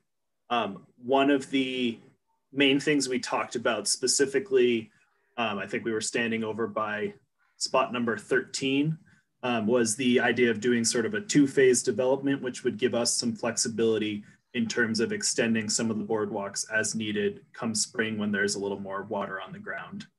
And we did follow through with that recommendation from Maureen. And so you'll notice that 3 of the boardwalks, we've identified sort of an additional boardwalk section. So in that area, enough boardwalk to cover the sort of fern area that was around. In a similar sort of situation at Boardwalk 4. And then at Boardwalk 5, that was a boardwalk close to the bridge. And we essentially are building into this enough leeway to add boardwalk all the way up to the start of the bridge, which, especially if it does end up being sort of a heavily used trail, might become necessary. I think the only other small change was locations 2 and 3 were functionally the same, so I just listed them as one. And then section 1, we made the length a little bit longer. Otherwise, I don't think there are any changes from what has been previously discussed with you. I do want to make one additional clarification in terms of the actual design. So at the confirmation or at the conservation committee, we discussed the designs of the structures we're working on. And this, just for visualization, is sort of the standard boardwalk segment that we're working with, which we now have done up in a more professional design. And then to reiterate, the actual bridge standards we're working from are provided by the National Park Service. This is sort of the standard design. The main difference is that we are not including railings, and these plans do include a non-railing variant. They just don't have a drawing of them included here. Maureen also recommended that I be as clear as possible about things we might change relative to this design. One of the things we are considering for the stringers, this plan recommends some fairly large timbers, and especially for the longer span, it may be hard to source wood of that size, especially because there's sort of a wood shortage at the moment. And so we're hoping that we can consider a glue laminated stringer as well. And there's basically an identical variant of these plans that gives us the specs for what would be appropriate structurally for a span of this scale, using glue laminated instead of timbers. I think that's all. Sorry if that was a lot all at once, but I'm happy to answer any questions you may have up front. Is the glue lam pressure treated? Well, not per se. It's a engineered wood that's basically created under pressure with an adhesive. But does it have some way to preserve in the moisture? Yes, and we were recommended that when we were actually talking to a lumber supplier. Apparently it's one of the things that they commonly recommend for snowmobile bridges and other similar applications to what we're doing. Okay. Any other questions? Okay, I'm going to open the meeting. Oh, I'm sorry, Cindy, did you have anything that you wanted to say? Well, thank you, Philip. That's great. You and I had discussed one element. I didn't know if you were bringing that up about after you cross the bridge, the boardwalk might go in a more of a straight line. Yeah. Thanks for the reminder on that. Hold on one second. Let me. So one clarification as well in terms of the way that we put out the flags on our site walk. I realized in conversation with Army Corps earlier last week and earlier this week that what we were describing as the span was not necessarily sort of what they would technically define as the span of the structure. What we're saying is that the distance is 26 feet from bank to bank that we're spanning across. The abutments are placed just beyond that. So just to be clear, those areas would be just beyond where the flags were on our sidewalk. And that is very critical to what permitting we fall under with Army Corps. So that's why I specifically mentioned that here. And we're considering possibly making that the angled piece after the bridge straight, Philip, is that right? Or we're not considering that anymore? Yeah, we did. So, and then we didn't specify, or I showed on the existing trail where the sort of angle, the dog leg in the current trail is. And originally, as I had described it, we were considering making it a little bit straighter potentially, or just locating that wherever we have the most dry ground to place that final abutment. So just wanting to be clear that those may change slightly compared to what the current structure is. Okay. All right, I'm going to open up the meeting to public hearing. So if anybody wishes to make any comments, now is the time to raise your hand. So Bill, if you could make me the host again. Sure. I just got a note that says you were. He's just so efficient. Nobody's raised their hand. Okay. So the public hearing is closed. Board members, do you have any other questions or comments? Carol Ann? You mentioned Army Corps. I was just wondering what the status is of the conversations or with the work with DEP and Army Corps. Yeah, absolutely. You have your permits or? So I'll address DEP first. So we fall under two different exemptions for DEP. In the case of the bridge, because we are replacing a existing stream crossing, we're exempt from doing a permit for the bridge itself.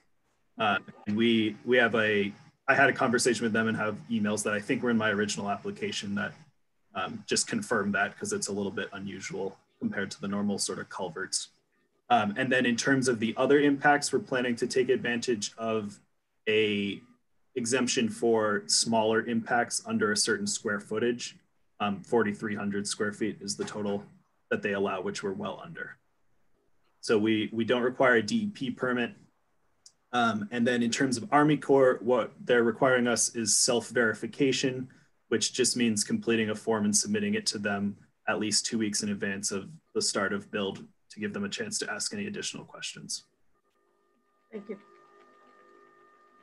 All right, anything else? Okay, anybody want to make a motion here?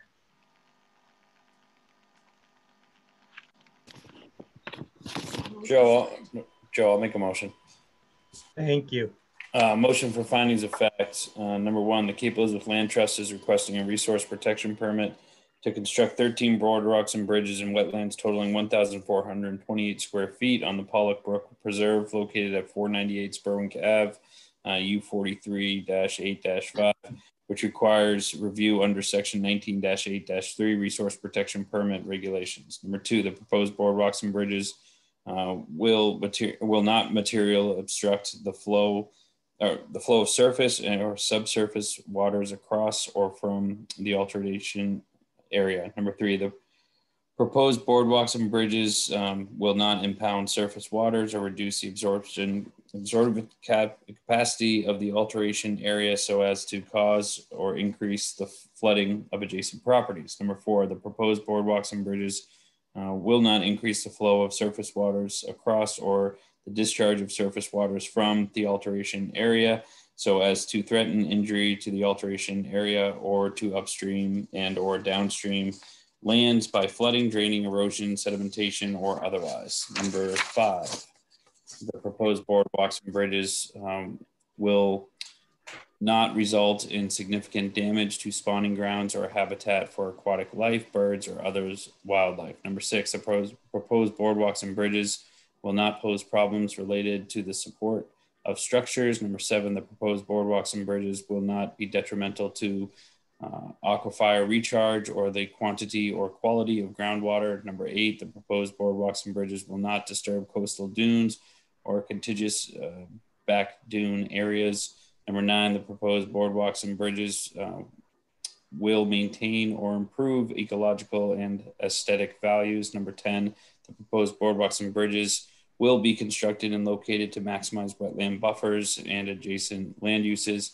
Number 11, the boardwalks and bridges will be accomplished in conformance with the erosion prevention provisions of the Environmental Quality Handbook, Erosion and Sediment Control, published by the Maine Soil and Water Conservation Commission, dated March 1986, or subsequent revisions thereof. Number 12, the boardwalks and bridges will be accomplished without discharging wastewater from buildings or from other construction into wastewater treatment facilities in violation of section 15-1-4 of the sewage ordinance. Number 13, the proposed boardwalks and bridges, I guess that should be, are not located in the 100-year floodplain. Number 14, the application substantially complies with section 19-8-3 resource protection regulations. Therefore, be it ordered and based on the plans and materials submitted and the facts presented, the application of the Cape Elizabeth Land Trust for the resource protection permit to construct 13 boardwalks and bridges in wetlands totaling 1,428 square feet on the Pollock Brook Preserve located at 498 Spurwink Ave, U43-8-5 be approved, subject to the following conditions. Number one, that the plans be revised to address the comments of the town engineer in his letter dated October 13, 2020. Number two, the erosion control measures be added to the application. Number three, that there be no alteration to the site, not issuance of any local permits until the plans have been revised to address the above conditions and submitted to the town planner for review. Second. Thank you. Any discussion, comments? Okay, Maureen, can you take a roll call vote, please? Mr. Podensky. Yes. Mr. Curry. Yes. Mr. Gilbert. Yes. Mr. Bubner. Yes. Ms. Jordan. Yes. Mr. Starbeck. Yes. Chair Shalat. Yes, the motion passes unanimously. Thank you both. Thank you, all of you. Yes, thank all of you so much. Have a good night. Thank you. Looking forward to walking it. Absolutely. Yeah, it's a great property. All right, we're only about 10 minutes behind here, so we're doing pretty good. That's not bad. We could do worse. Okay. The town of Cape Elizabeth is requesting site plan review of a new 180-foot tall public safety communications tower to be located at 8 Denison Drive. The application will be reviewed for compliance with section 19.9 site plan regulations and section 19.812 tower and antenna performance standards.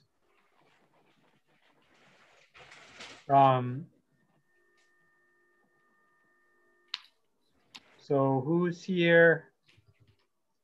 I see Steve Harding, Peter Gleason, Paul Fenton.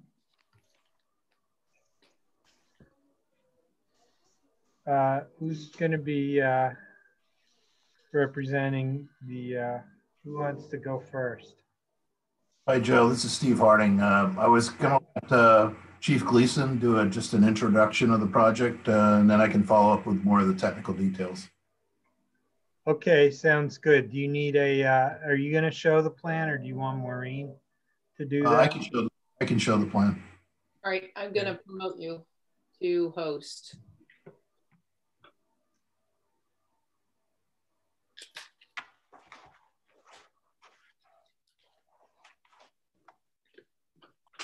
It's all yours. Okay, Steve, you're on. Peter, do you want to start out, and I'll try to get my screen over. Sure, I'm just going to give a brief overview of where we are now and what we're proposing to do. Currently, the three entities, the police department, fire department, and public works, have antennas and radios located at 3 different sites. The public works is at the transfer station. Police department is located on a private tower on Bowery Beach Road. And the fire department is on a temporary tower located on top of the bottle shed at the transfer station. These locations give us some significant gaps in our coverage, particularly for both the fire and police on the northern end of town. Steve has some new radio coverage maps that will show the benefits of us relocating all our operations to the proposed site. On our current locations, none of our sites have generators. So when there is a power failure, we have to acquire gasoline generators from different locations, bring them to the radio sites, plug them in and get them running. And quite often this happens in storms and when we're already tied up with lots of other issues, and to pull people away to get power to our radios can be challenging. The other thing is when the power goes out, there is no indication that our radios have lost power until dispatch center tries to transmit a call and nobody responds. So it's essential that we get automatic generating power to it. Again, the radios are a critical part of our operation. Right now, with our current tower being a rather short tower, we are having trouble sometimes getting the pagers activated in areas of the town. And for the call company members, it's essential that they get those messages on their pagers or telephones. So this will give us significantly better coverage. Basically, we're looking to consolidate all of our operations in one spot and to give us control over that site with generator power. So that's a brief history of where we are and where we'd like to go. Thank you, Chief. Can everybody see my screen with the plan up? Yep. Yes. Yep. Thanks. Welcome. Hi to you all. Today's the meeting, just to get you oriented where the location is of the tower. You're probably all familiar with this transfer station, but our site is here. We have Spurwick Avenue, the closest major road, and then Dennison Drive, the transfer station would be here. Public Works is down Cooper Drive. You have the recreational fields at Gullcrest and the remaining open space over here. And this is the backside of Elizabeth Park, and Starboard Drive also is over in this area. And then we have the treatment plant. It's relatively nearby. Just to get into the location a little bit more, we have got a couple of comments that Maureen and Todd Gammon, who's the peer reviewer on the project, have come up with. So we did update one of this plan that we're showing, and I'm gonna that if I could, may have to go back and forth. One of the issues we had before was we were showing a telecom cabinet here, and that should have been a building. So in your next iteration, you're going to see a support building here. We have a generator that would support the building. That'll be a diesel generator providing emergency power. We have a power board here with meters. Initially, it would just be for the town's use, so there'd only be 1 meter. Again, it would be public safety, Public Works, police, and fire. We're also showing some future pads here for any potential co-location. Again, this isn't in your current package, but it will be in your next one. The town doesn't have any plans of doing co-location right now. It's primarily for public safety. However, they did want to have the opportunity, if that came in the future, to have that flexibility. If you go out there today, there's a gravel area here for parking. There's some trails that go through the area. And then we would be providing an access drive with a turnaround, and then a crushed stone compound, and then a 3-legged lattice tower, self-supporting tower.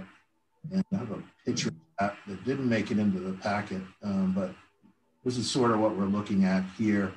You've got the 3 legs with 3 individual supports. A little bit of a close-up of what, this is a typical installation. Mark Davis of Durago Wireless has been helping the town. They do all the communications, and he provided these pictures as an example of a similar installation. Some of the issues that came up through Maureen's memo and Todd Gammon's review, we said there were going to be no lights on here. In actuality, there wouldn't be any area lighting per se, but again, we would have some lighting. I'm going to blow this one up because it's really small. This is a typical support building, and there's a lighting over the man door. And we've got another photo here that shows another similar installation. And again, there's a light there.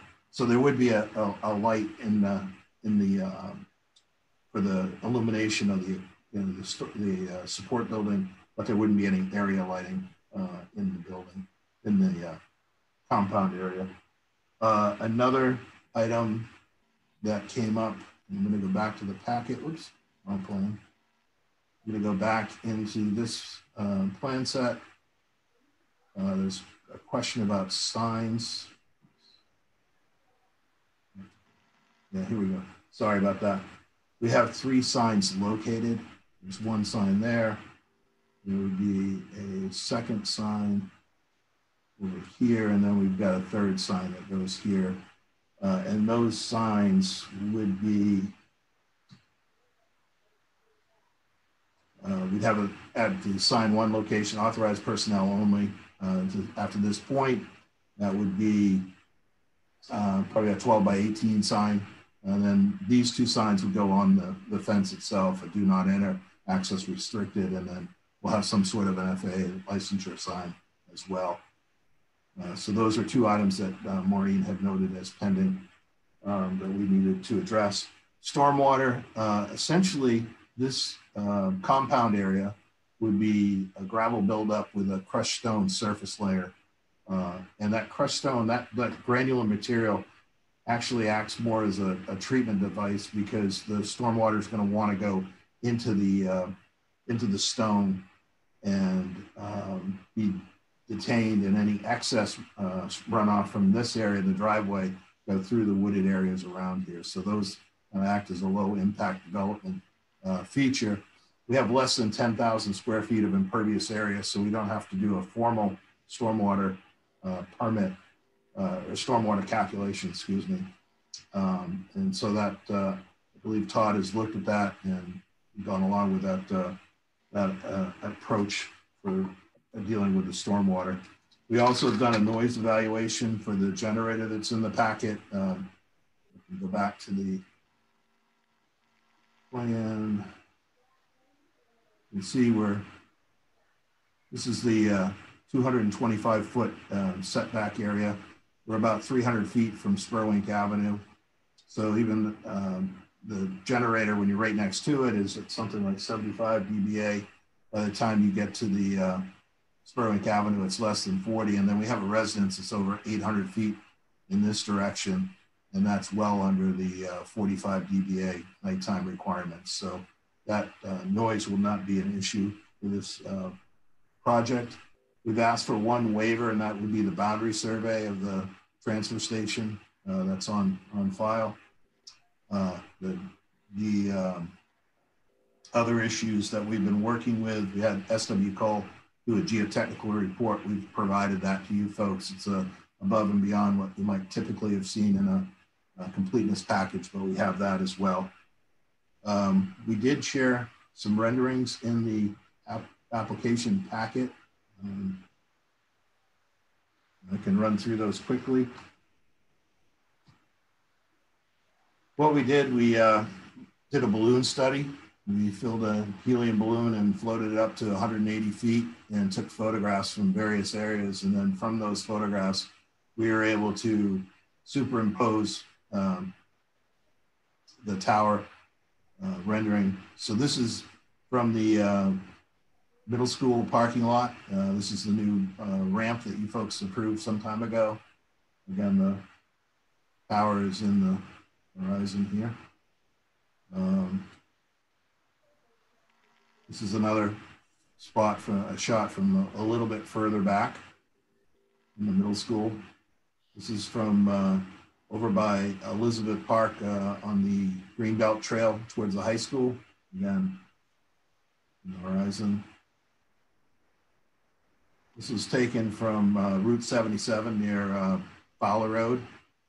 We have the high school here, and then again, the towers in this area. This is taken from Spurwink Avenue. The Gullcrest parking lot is here. Again, the towers in that location. This is over by the Spurwink Cemetery, looking across the marsh. This is actually from the marsh. That. Cindy, again, you're going to notice it, but it's above the horizon, but it doesn't particularly stand out. This is a little bit stealthy. This is taken on Spurwink Avenue with Wainwright Circle here and Spurwink Avenue off to the left. And then this is from the Gullcrest parking lot. And then this photo here is from about where the flagpole used to be on the Public Works facility. And then this is over by the Spurwink River in actually Scarborough looking across. So it does rise above the trees, but you know, it's further enough away from residences and other points of interest that it doesn't particularly stand out. As the chief mentioned, we do have some coverage maps. I can just quickly show you those. And what we're gonna have to figure out how to get these into an exhibit into the next submission, but we did want to share them with you. This is Route 77 looping through Cape Elizabeth.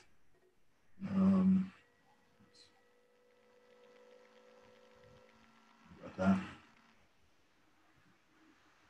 So the current cell phone, cell coverage, cell tower. And I'm not sure what happened to the color on this, because it's not behaving right. Maybe a problem with sharing the screen. Yeah, it's not behaving the way it should be. So I'll have to make those images clear to you in the next submission. But essentially, there's a tower here, has a very localized area here, fairly poor coverage along the coast. And then there's a 30-foot tower that sets back here further. And it's it's on the bottle shed at the transfer station. Again, the coverage around it is pretty good, but beyond that area, it gets poor. When you look at the new coverage, it really covers this area very well there and reaches out to the coast here as well. And we'll get those on that. And I apologize for not being able to show you those.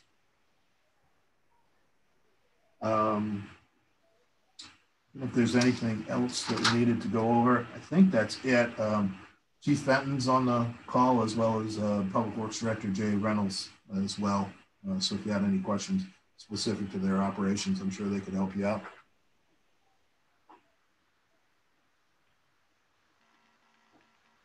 Okay, does anybody have any questions? And we're just doing completeness, right? Yes, this is for completeness.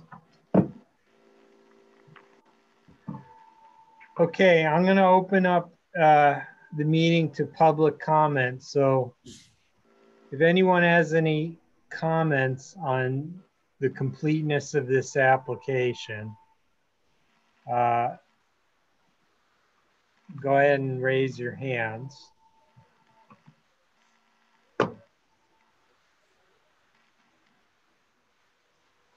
I only see 7 attendees, none of whom are raising their hands.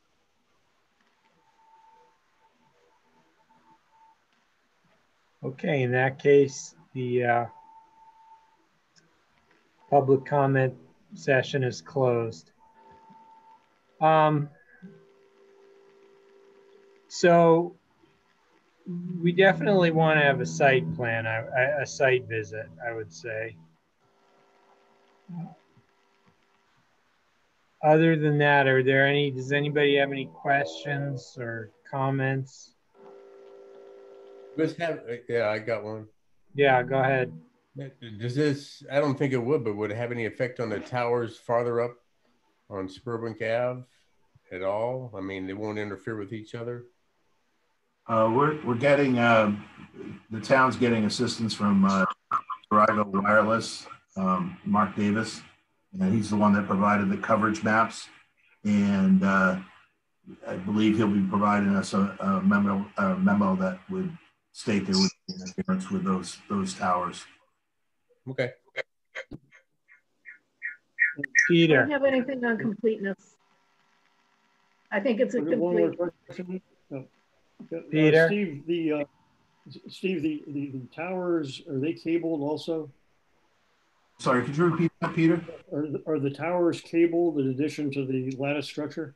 No, it's a self-supporting lattice structure. There are types of towers that are supported by guy wires. Those tend to take up quite a bit of space. Right. Have multiple guy wires from each anchor, and you need 3 anchors. So in this application, it would take a lot of space and be very pronounced in that area. Well, that's why I asked the question. So these are 180-foot tower, 180-foot lattice towers with no guy wires whatsoever. Correct. Bill, can I ask a question? Yes, it's completeness oriented. Yep, completeness oriented. There was a question previously about why these couldn't be put on other towers. And I don't know, as part of the tower relay district, it's required to have include in the package sort of the alternative scenario, like should, why could it not be put elsewhere, sort of? And that's the question, is that something that needs to be considered as part of completeness, or is that just something that should be discussed in sort of substantive review? It seems to me that's substantive. But I will say something. I don't think the co-location of the requirement, this is a separate tower overlay district from the Strout and Jordan property off of Wells. So I don't even think that that would actually apply in this type of situation. Yeah, so I think we have enough information to launch into a discussion of that if we need to. Would you like a motion on completeness? Yeah, I was just getting there. Yes, please. You ready? Then I have a motion for completeness. You may. Please.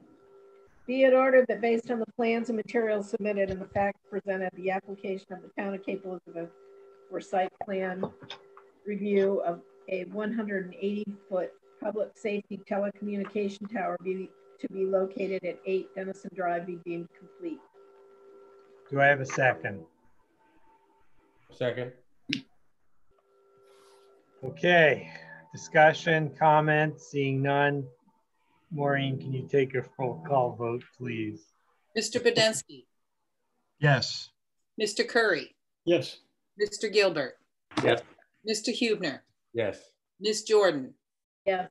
Mr. Sarbeck. I'm refusing to vote. I want to talk about completeness more. No, I'm just kidding. Yes. There's a lot. Yes. Okay, motion passes. The application has been deemed complete. So let's ask that co-location question again and try to put it to rest. I thought they addressed it in the workshop, but hey, that's just I me. kind of thought so too, but it's come up. So I don't think there's any requirement that they show that they can't co-locate somewhere else. As I recall, that was the upshot of the meeting. Maureen, do you concur with that? You know, we want to try to be careful that there aren't a large proliferation of towers throughout the town because they don't have to show that there isn't a need. And so I think this applicant should be able to show that they have a compelling need to put up a new tower. And I would suggest they've described that. And I mean, the co-location is it's kind of like in three pieces. One is, do we need a tower? And you know, is there other places you can locate to meet your needs? And then the third one is, if you're putting up your own tower, are you planning for it to have space for other people to locate on your tower if they want to? So I think the applicant can answer those questions. And they can add a narrative to their submission. Yeah, because those questions, you're right, Carolyn, they did answer them in the workshop pretty well. But it's not on record, though. It would be better. Yeah, no, I know. We need a narrative. That's what Maureen's saying, which I agree with. Okay. Well, maybe you could ask the applicant if they're comfortable being able to provide that for the next meeting. I would speak to the applicant. Obviously, the fire chief and the police chief can speak a little more eloquently about the need for it, but we would definitely be able to give you a narrative on that topic. Okay. And we also, with the added spaces that we're showing or the future paths, we're certainly, you know, not looking to co-locate, but if something were to come along that wanted to co-locate, the town would certainly entertain that. Okay.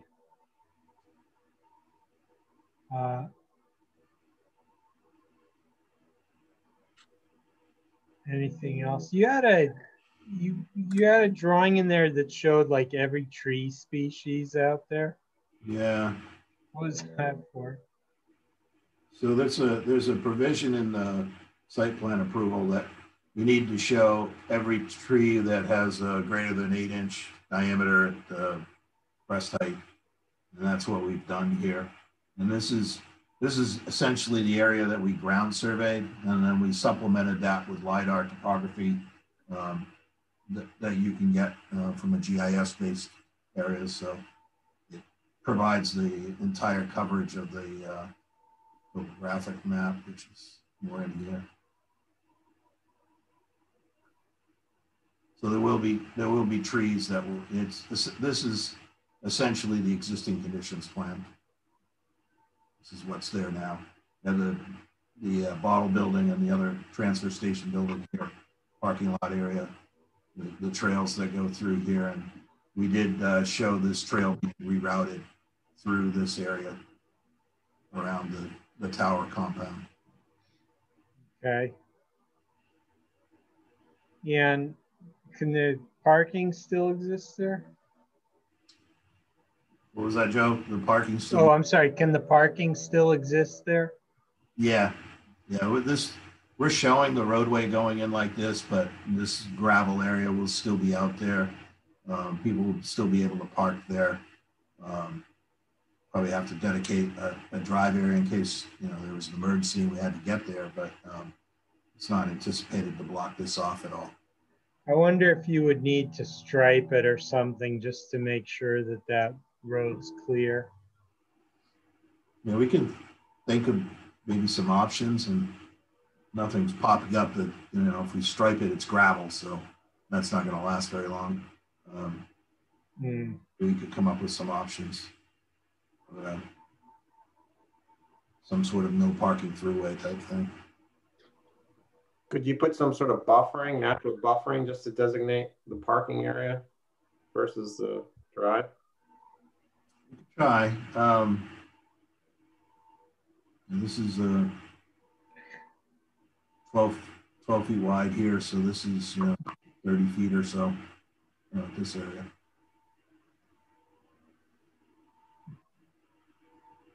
Not sure how well that would work in that gravel area, though. I was thinking of maintenance and keeping access. That's a good thing to look at when we did the site walk, just to think about it. Yeah, that would probably be a good idea.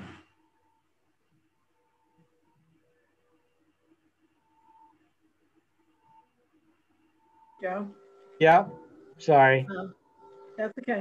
I've been trying to remember. I believe it was the town manager who gave the synopsis of using a new tower in lieu of siting on somebody else's tower, kind of thing. So I just throw that out because they might using what? I believe it was the town manager who explained why they were looking to do their own tower. And I'm just throwing that out. They might want to go to him to get his. Maybe he'd write up his explanation. Yeah, he's very well versed in that, Carol Ann. We'll definitely be reaching out to him.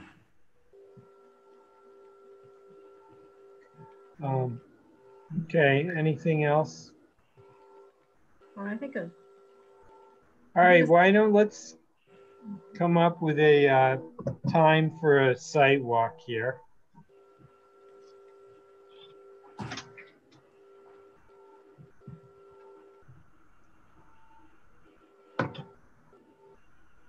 Sometime next week?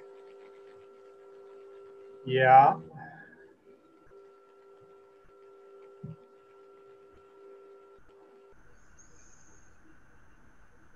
Let's see.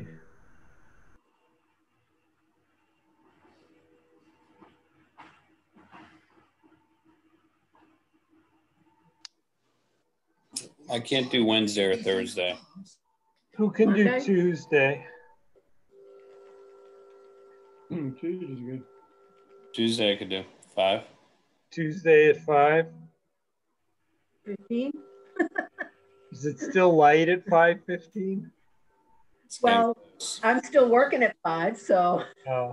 Sunset's like a little before 6, so 5:15 it should still be okay. All right, yeah. Tuesday, 5:15. Sure. Any nays?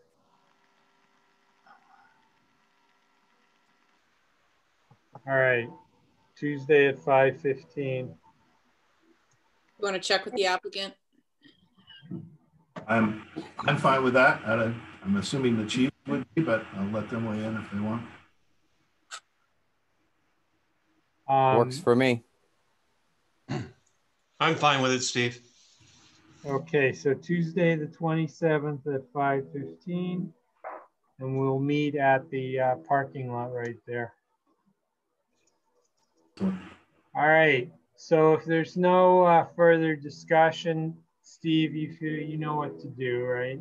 Yeah, thank you very much. Appreciate it. And I know it's been a long night and appreciate Would you like a tabling motion? Yeah, yes. That's exactly what I was gonna say. I can read your mind. Go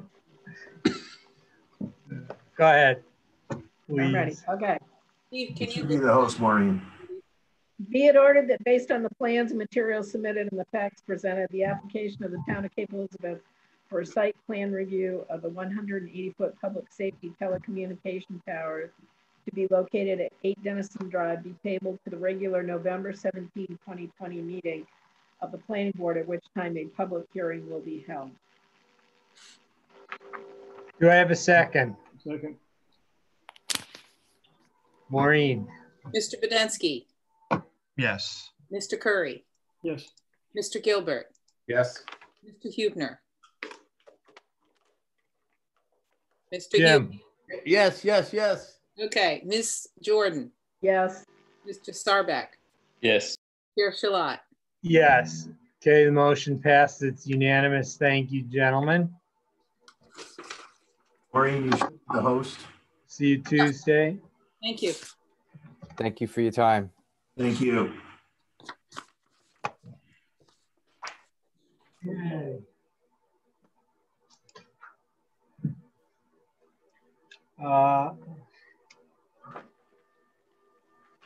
Yeah, okay. Next item. Woodland Senior Living of Cape Elizabeth LLC is requesting an amendment to the previously approved site plan for Cape Memory Care located at 126 Scott Dyer Road to install a 17 3/4 by 5.7 foot air handling unit on a 22-foot high steel support structure. The application will be reviewed for compliance with section 19.9 site plan regulations. So we'll begin by having the applicant summarize the project. And I'm guessing that's John Barrett who will be speaking. John, do you want to unmute your microphone there?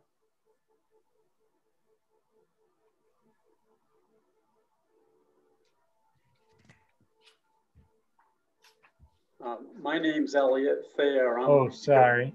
I'm here with John Barrett this evening. I'm the engineer on the project, Thayer Engineering, and at the last meeting on September 1st, we went over the site plan that I've prepared at 126 Scott Dyer Road. And this application is for a proposed air handler on the west side of the building. And it's really within, Maureen, go ahead. You want me to put up the site plan or do you want to do it? Oh, could you do that, Maureen? Thank you. I'm happy to do that for you.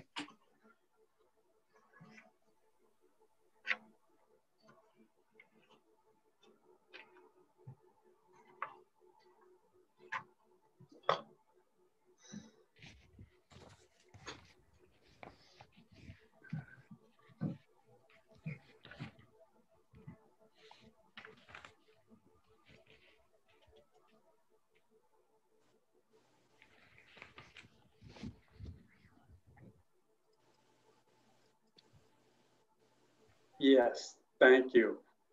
So the Scott Dyer Road is to the north on the top of this sheet. Willow Brook is the westerly property line on the left-hand side of the sheet. And superimposed onto this site plan that actually I had prepared during the initial permitting back in 2010. I just superimposed this proposed air handler on the west side of the building about halfway back. And it actually sits in the corner, you can see, of the existing building. So it doesn't really extend outside of the, what would be like the outside footprint of the building. It's going to be on a concrete pad, a base, and then there'll be a steel structure that's 22 feet high going up the side of the building with a footprint of 6 feet by 18 feet high.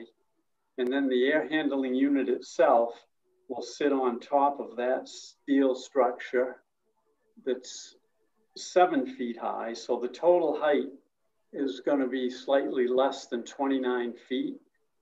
This elevation that we're looking at isn't quite to scale.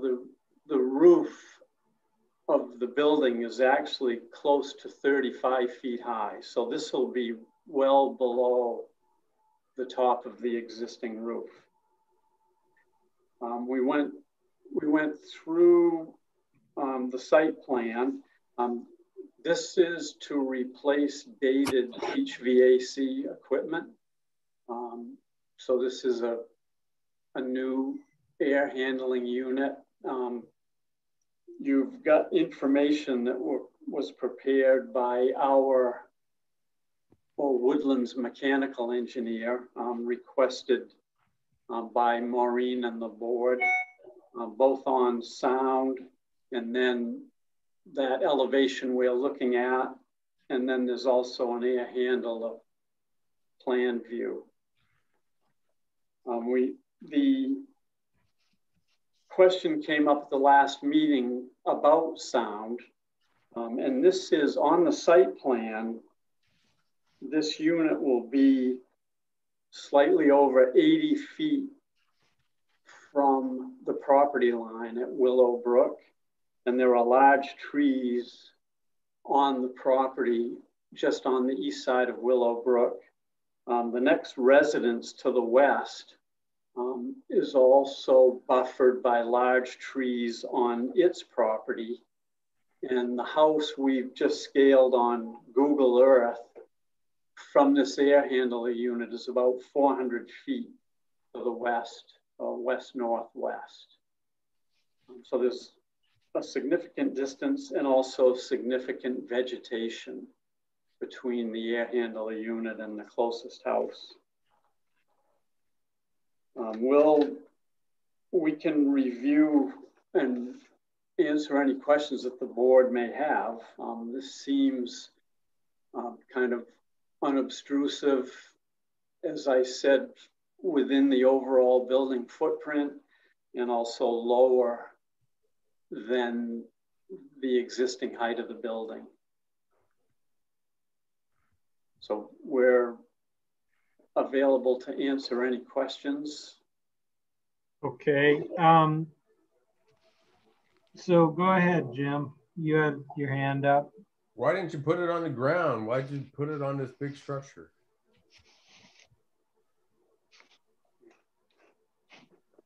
John Barrett's going to step in and answer that. Hi, good evening. It's due to where the ductwork is in the attic that it has to hook into. The only location we can make this work is by on a metal stand and connecting to the existing ductwork. Otherwise, we would be interior of the building, tearing down 3/4 of the sheetrock to make any other unit work. I mean, you couldn't duct it straight up and then into the gable end? Jim, we are looking at completeness. Okay, here. you're right. You're right. You're right. No, we cannot. You're right. Answer the question. We can't. Okay, yeah, just a reminder to everybody, we're judging this for completeness before we go into substantive issues. So does did you? I have a question for Maureen. Yeah, go ahead. There's no engineer's letter. Is it me or did I lose it or? What? No, we didn't do an engineer's letter because we just didn't see anything that the engineer would review. Okay, that's all I want to know.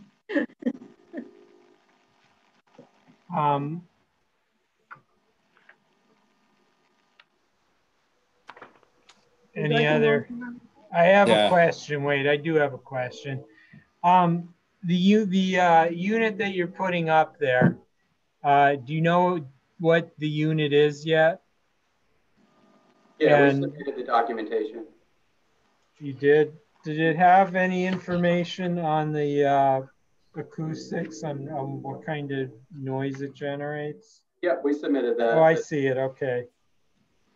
I will say that we have existing outdoor units on the same side of the building that also produce noise that have been there since we opened. Okay. All right, let's get a motion here. I got a motion for you. Okay. Go for it. Who's getting the lucky? You do it. One? Okay. Motion for completeness. Be it Motion for completeness. Be it ordered that based on the plans and materials submitted and the facts presented, the application of Woodlands Senior Living of Cape Elizabeth LLC for an amendment to the previously approved site plan for Cape Memory Care located at 126 Scott Dyer Road to install the 17.75 by 5.7 foot air handling unit on a 22-foot high steel support structure be deemed complete. Second. Thank you, Jonathan. Maureen? Mr. Budensky. Yes. Mr. Curry. Yes. Mr. Gilbert. Yes. Mr. Hubner. Yes. Ms. Gordon. Yes. Mr. Sarbeck. Yes. Pierre Shalat. Yes. Motion passes. Application is deemed complete. Okay. Does anybody feel we need a site visit for this? No. Okay, great. Mr. Chair? Yes, Maureen. I don't think anyone was interested, but did you open up for public comment? Yes, sorry. Okay, we're gonna open up the meeting to public hearing. Public comment. Public comment, thank you, on the issue of completeness. I can't see my participant screen. Right There are 5 attendees and no one. there has we go. their hand. Okay, yep, no one has their hand up. Okay, public comment session is closed.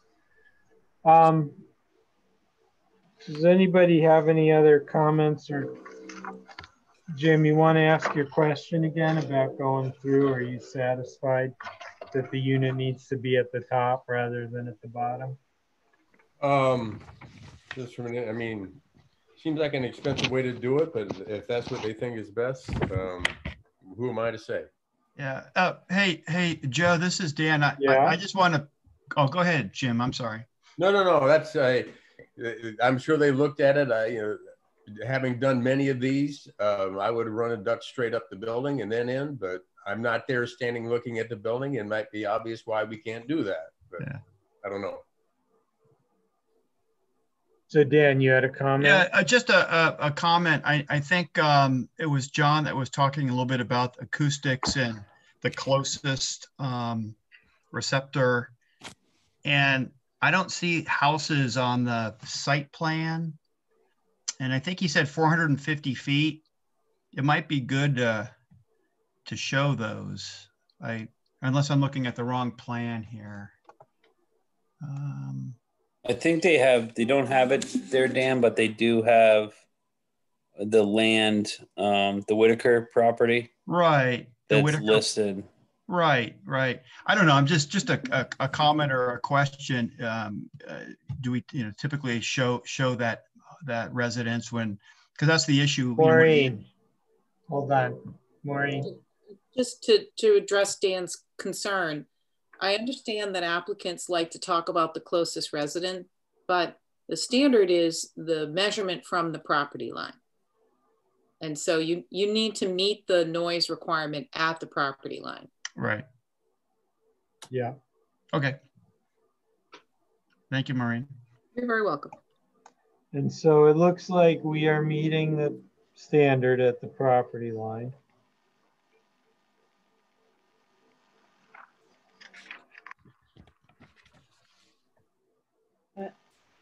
Okay.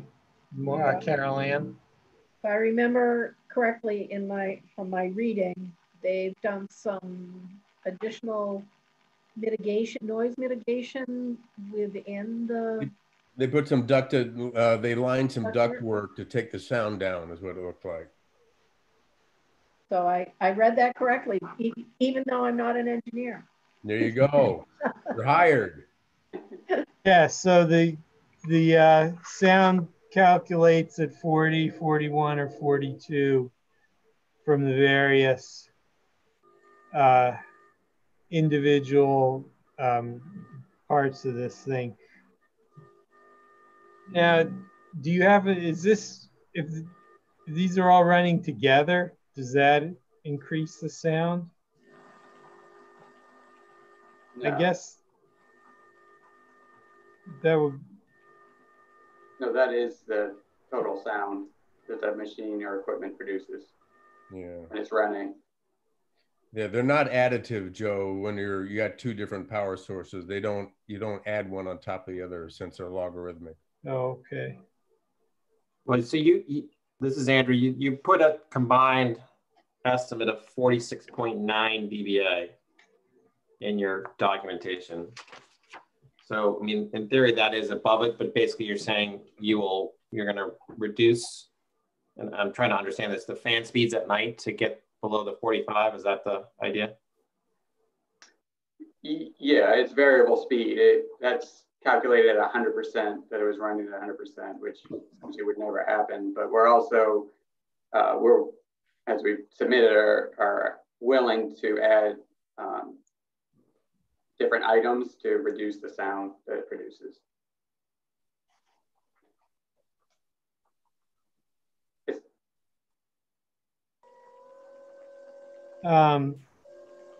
So I guess in some cases we've asked for an applicant to provide a test at the property line once the installation has taken place to verify that the decibel level's been reached.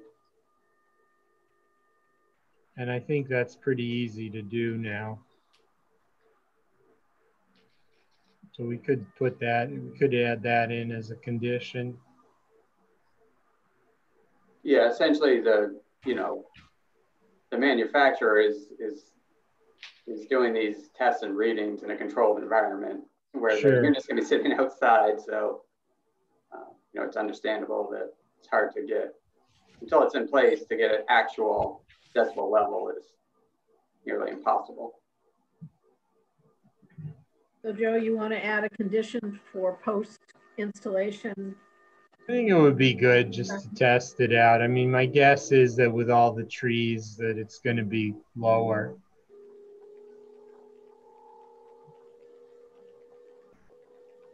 We have a similar unit at a different location, and I understand it means nothing, but we installed that unit on the rooftop without any issue. From the ground, you cannot hear it running. We haven't had any complaints of neighbors, and the neighbors are closer. The property lines are closer, but again, I understand there's different circumstances. But I'm confident that noise level will not be an issue. Like I said, there's already existing outdoor units that are, are producing noise on the same side.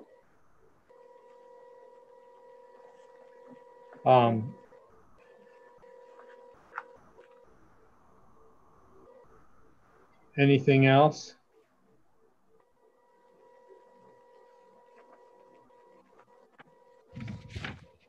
It appears we're not going to table this based on what we have here. We're just going to go to approval.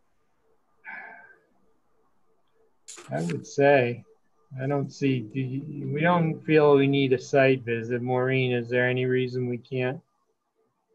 No, there's no reason you can't move ahead if you're comfortable. The only thing, I mean, I would want to see some provision for testing the decibel level at the property line. That's it. Doesn't have to be, I don't know what we've accepted before in the past. If somebody just goes out with the app on their iPhone and tests it, I think that's fine. You could make a requirement that, you know, after installation that the decibel level needs to be tested at the property line, and if exceeds 45 decibels, they have to return to the planning board. Okay. You want me to start in? Yes. Motion for approval. Findings of fact. Woodland Senior Living of Cape Elizabeth LLC is requesting an amendment to the previously approved site plan for Cape Memory Care located at 126 Scott Dyer Road to install a 17.75 by 5.7 foot air handling unit on a 22-foot high steel support structure, which requires review under section 19-9 site plan regulations. 2, Cape Memory Care has been previously approved by the Cape Elizabeth Planning Board to be in compliance with site plan regulations, and the findings and decisions of the prior approval, which are not altered by the proposed amendments, remain in effect. 3, the amendment reflects the natural capabilities of the site to support development. 4, the amendment will not cause soil erosion based on the erosion plan submitted with the original site plan approval. 5, the we don't know, but the development will not substantially increase noise levels and cause human discomfort. 6, the application substantially complies with section 19-9 site plan regulations. And 7, the applicant will measure the sound level at the property line upon completion of the project. If the Isn't sound... that a condition of approval? Yes. That's a condition of approval, not a finding of fact. Oh, you're right. Okay.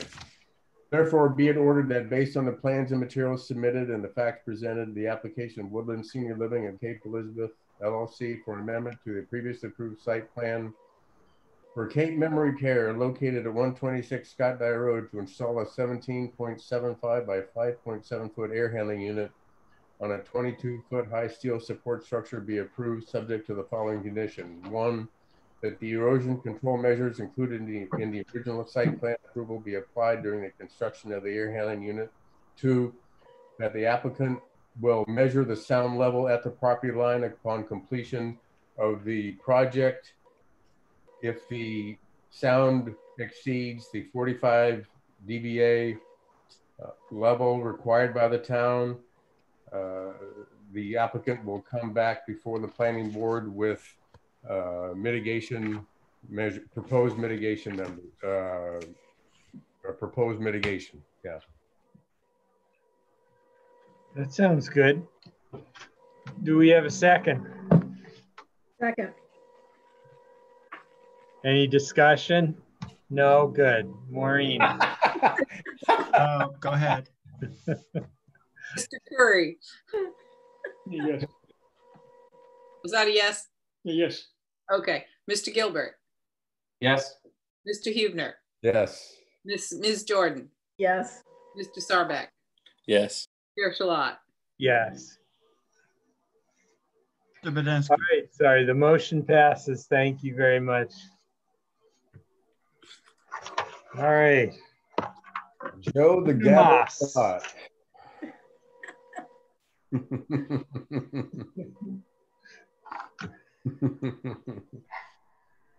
All right, we should have Julia Frederick coming on board for this.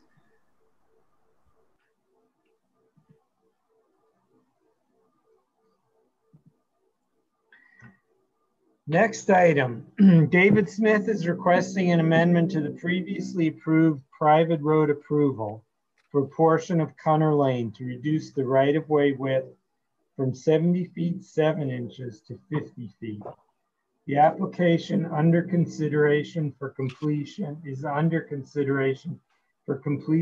and a public hearing has been scheduled for this evening.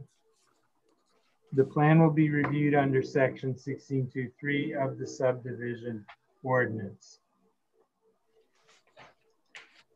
So let's begin with Julia. You can go ahead and are you going to show your, do you want to show your plans or do you want Maureen to do it?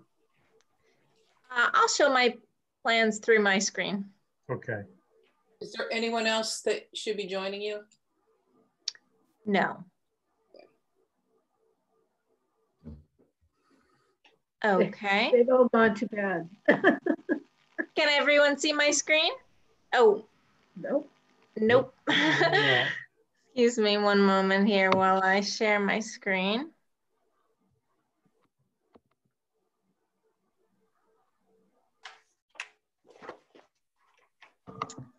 Okay, so I am Julia Frederick, a landscape architect with Mitchell and Associates. And I am representing the owner applicant, David Smith. Our application requests to amend a previously approved private right-of-way to reduce a portion of the width to the standard 50-foot width. Right now, it's a little bit over 70 feet wide. So this is the existing condition in this plan you see right here with a 73.7 inches width, and our proposal here actually reduces a portion of the width down to the standard 50 foot with the purpose of expanding the building envelope in lot 26-1. And both of the lots in question are owned by Mr. Smith. And when we reduce a portion of the private roadway right-of-way width, it will shift the property lines slightly.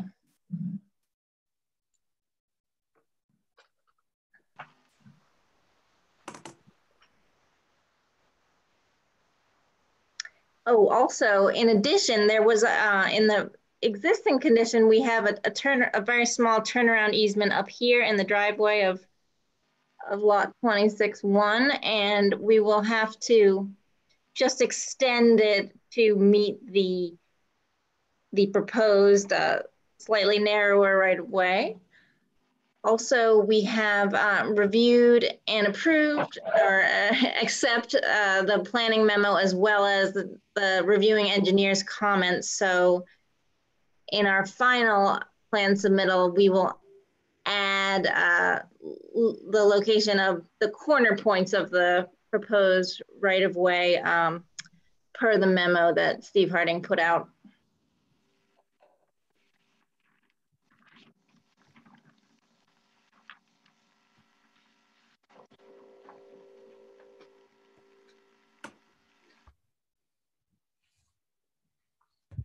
Any questions from the board?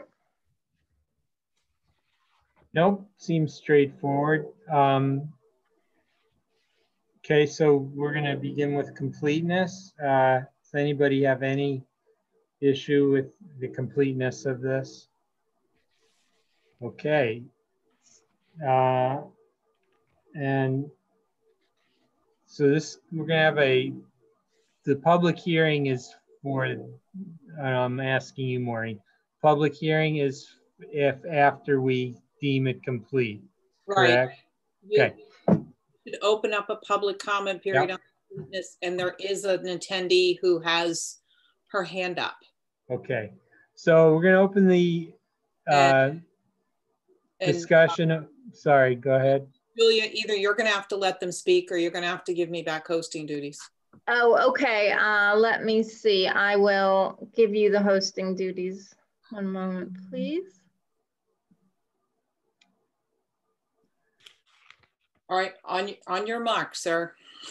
All right, we are going to open the meeting to public comment on the question of completeness of the application. And this is the discussion of whether the application is complete to consider all the substantive issues that might be underlying the application.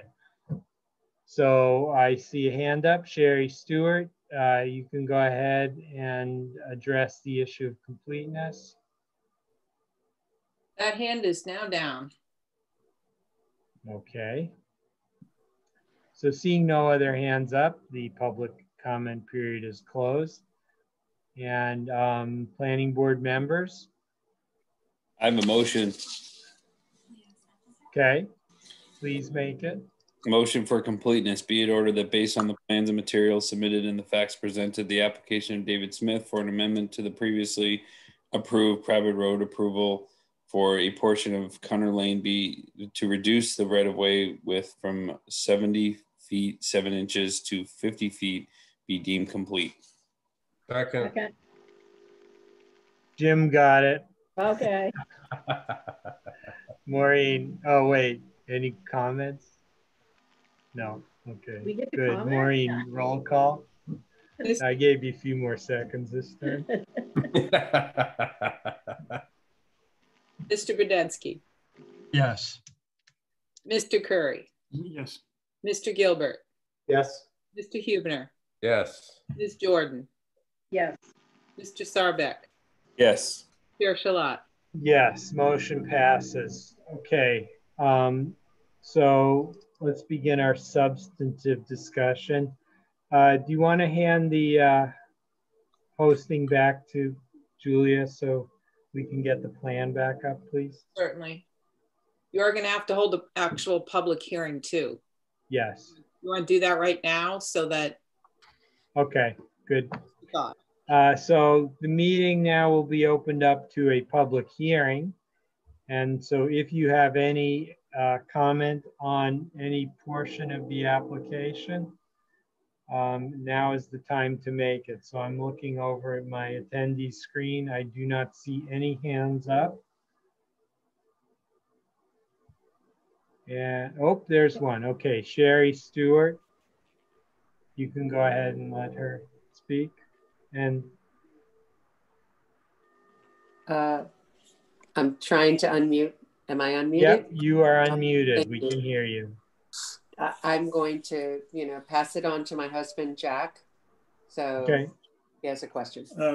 Concerned that I understand correctly, this is about Cunner Lane or Cunner Drive being widened or being thinned or narrowed. Cunner Lane.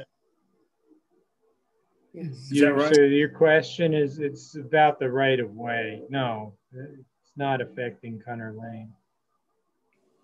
Mr. Stewart, do you have an address you can give me? 421 Queensway Drive, Lexington, Kentucky, 40502. Thank you. No, the modifications, I believe, are all within the property. Which is 2026, unit 26, lot 26. Yes, lot 26 and 26-1. The private right-of-way is off of Cunner Lane. Correct. So Cunner Lane won't change? Is that correct? The physical this is not of any portion of Cunner Lane is going to be exactly the same, and it's not a portion of Cunner Lane that other people are using. It's the portion of Cunner Lane after you drive through the stone pillars, and it only affects the 2 lots that are owned by Mr. Smith. Okay. Okay, which is, yes. Okay. It's an effort to give him more opportunity to do what they want to do. Is that right? This is an application to modify the right-of-way on between 2 lots that he owns both of. There's nothing to do with anything. It has nothing to do with Brook Road. It would not affect our access to or from Brook Road. No. Okay. No. That's all we want to know. Okay. Thank you. Okay. Appreciate the opportunity, though, to be involved in this and your notices. And we're very interested in this neighborhood and we look forward to hearing everything else. Great. Well, thank you very much. Anybody else wishing to make a comment? Seeing none, the public comment period is closed. And now can you return the host to Julia and go ahead and put your plan back up?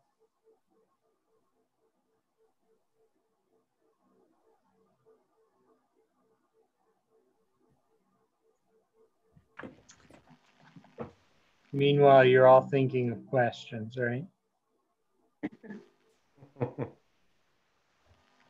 Okay. Here we go. Here is the proposed site plan.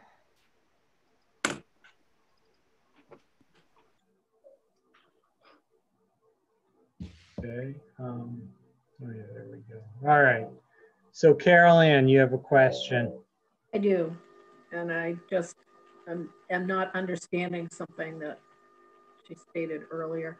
The turnaround, you said something about needing to extend the turnaround. Yes, it's a turnaround easement.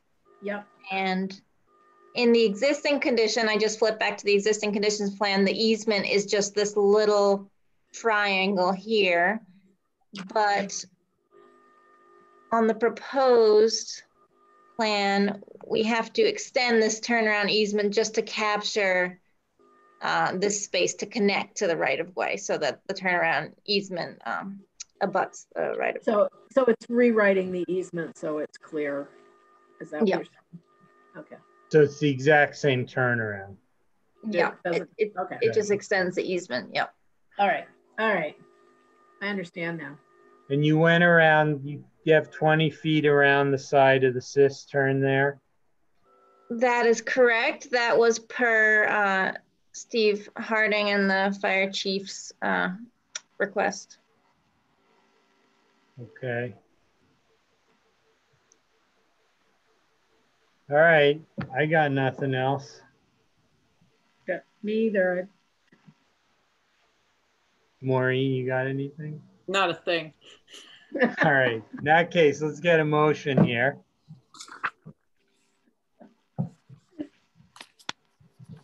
Jonathan, you're on a roll. Should I call on somebody? Someone else needs a turn, right? Yeah, I lost my voice. Andrew. I'll do it. I'll do it. It isn't that long. Okay. Findings of fact. David Smith is requesting amendment to the previously approved private road approval for a portion of Cunner Lane to reduce the right-of-way width from 70 feet 7 inches to 50 feet, which requires review under section 16-2-3 of the subdivision ordinance. Second. Oh, sorry. The portion of Cunner Lane has been previously approved by Cape Elizabeth Planning Board as a private road in compliance with the subdivision regulations, and the findings and decisions of the prior approval, which are not altered by this proposed amendment, remain in effect. All lots are provided with vehicular access, and construction is designed to meet town standards. The applicant has substantially addressed the standards of the subdivision ordinance section 16-3-1. Therefore, be it ordered that, based on plans and materials submitted and the facts presented, the application of David Smith for an amendment to the previously approved private road approval for a portion of Cunner Lane to reduce the right-of-way width from 70 feet 7 inches to 50 feet be approved, subject to the following conditions: that the plans be revised to address the recommendation in the town engineer's letter dated October 13, 2020, and that the plans be revised and submitted to the town planner for review and approval prior to recording the subdivision plat. Second. Second. Anybody awake? Peter did it. Peter. Okay. Discussion. Good. Maureen, vote please. First alphabetical order. Any order. Sure. Yeah. Torbeck. Yes. Ms. Jordan.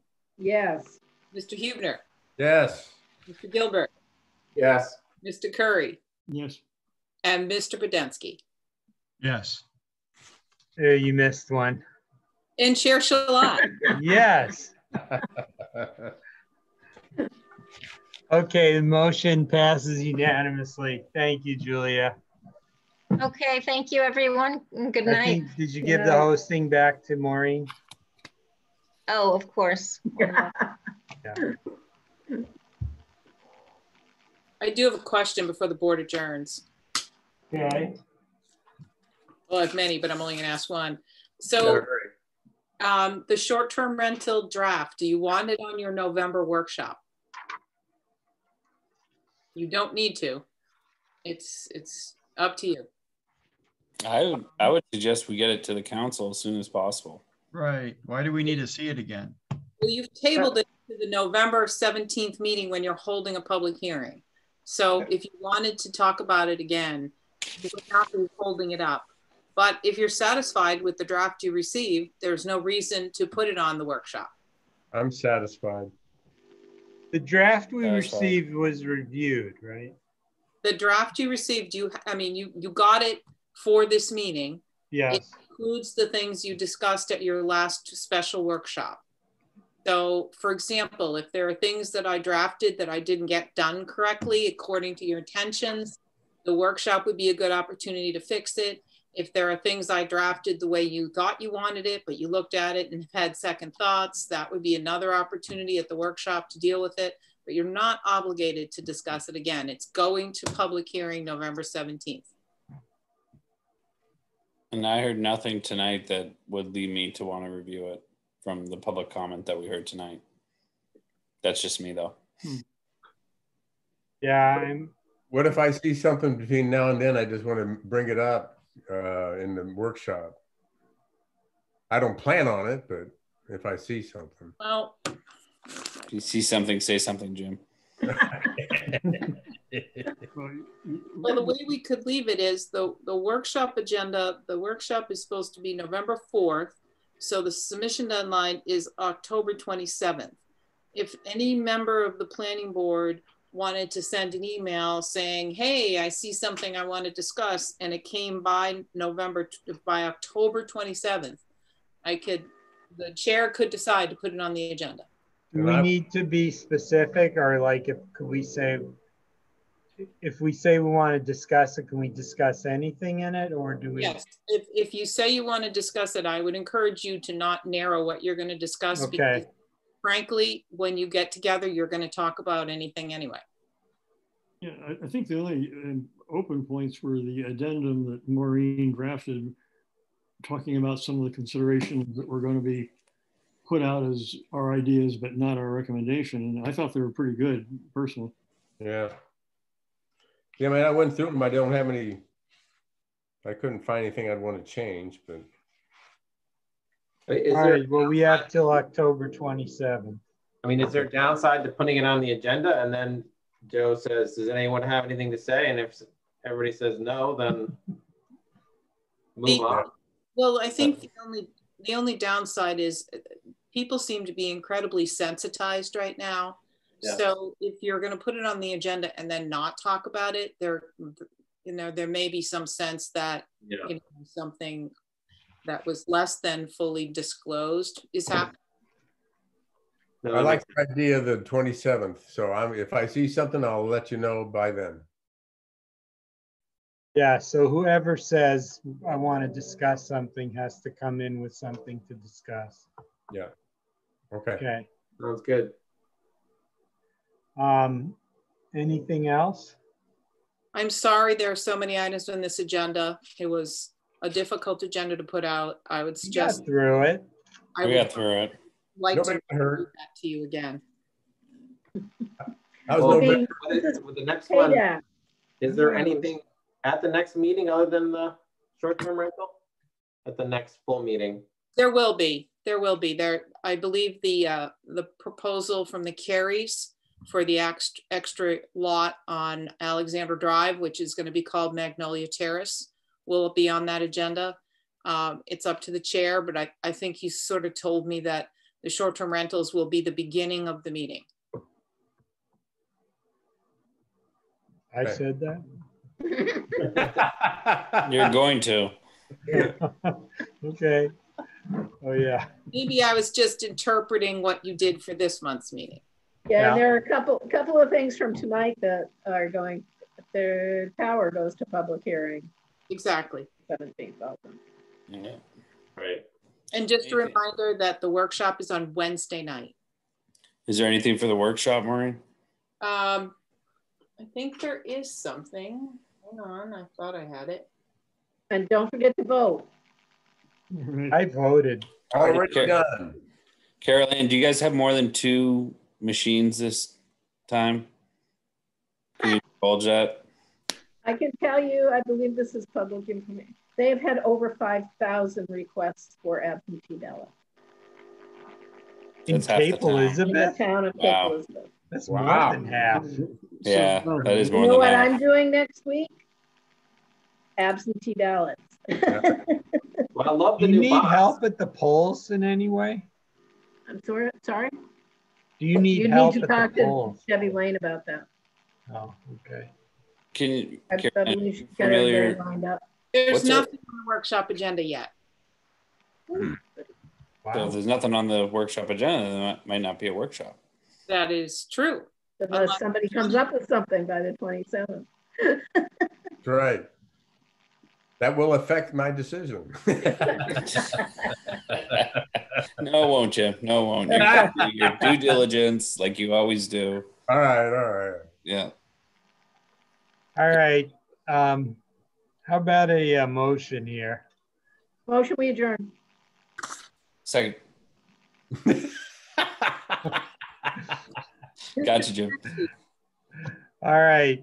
Maureen, take a roll call vote, please. And I'm going to go, the way I've actually been able to do it right. Mr. Podensky. Yes. Mr. Curry. Yes. Mr. Gilbert. Yes. Mr. Hubner. Yes. Ms. Jordan. Yes. Mr. Sarbeck. I will vote when Maureen tells us if she's sleeping in her office tonight. I am not. Yes. And Chair Shalat. Glennis is still on our participants list. She's just monitoring when her mom's going to come home. This is our call. Close down the party at the house. Exactly. So can I say, all right, guys. Glennis? Day adjourned. Everyone go home. All right, folks. The meeting is adjourned. See ya. you all. Yeah. Bye. Have a good night. Bye. Bye.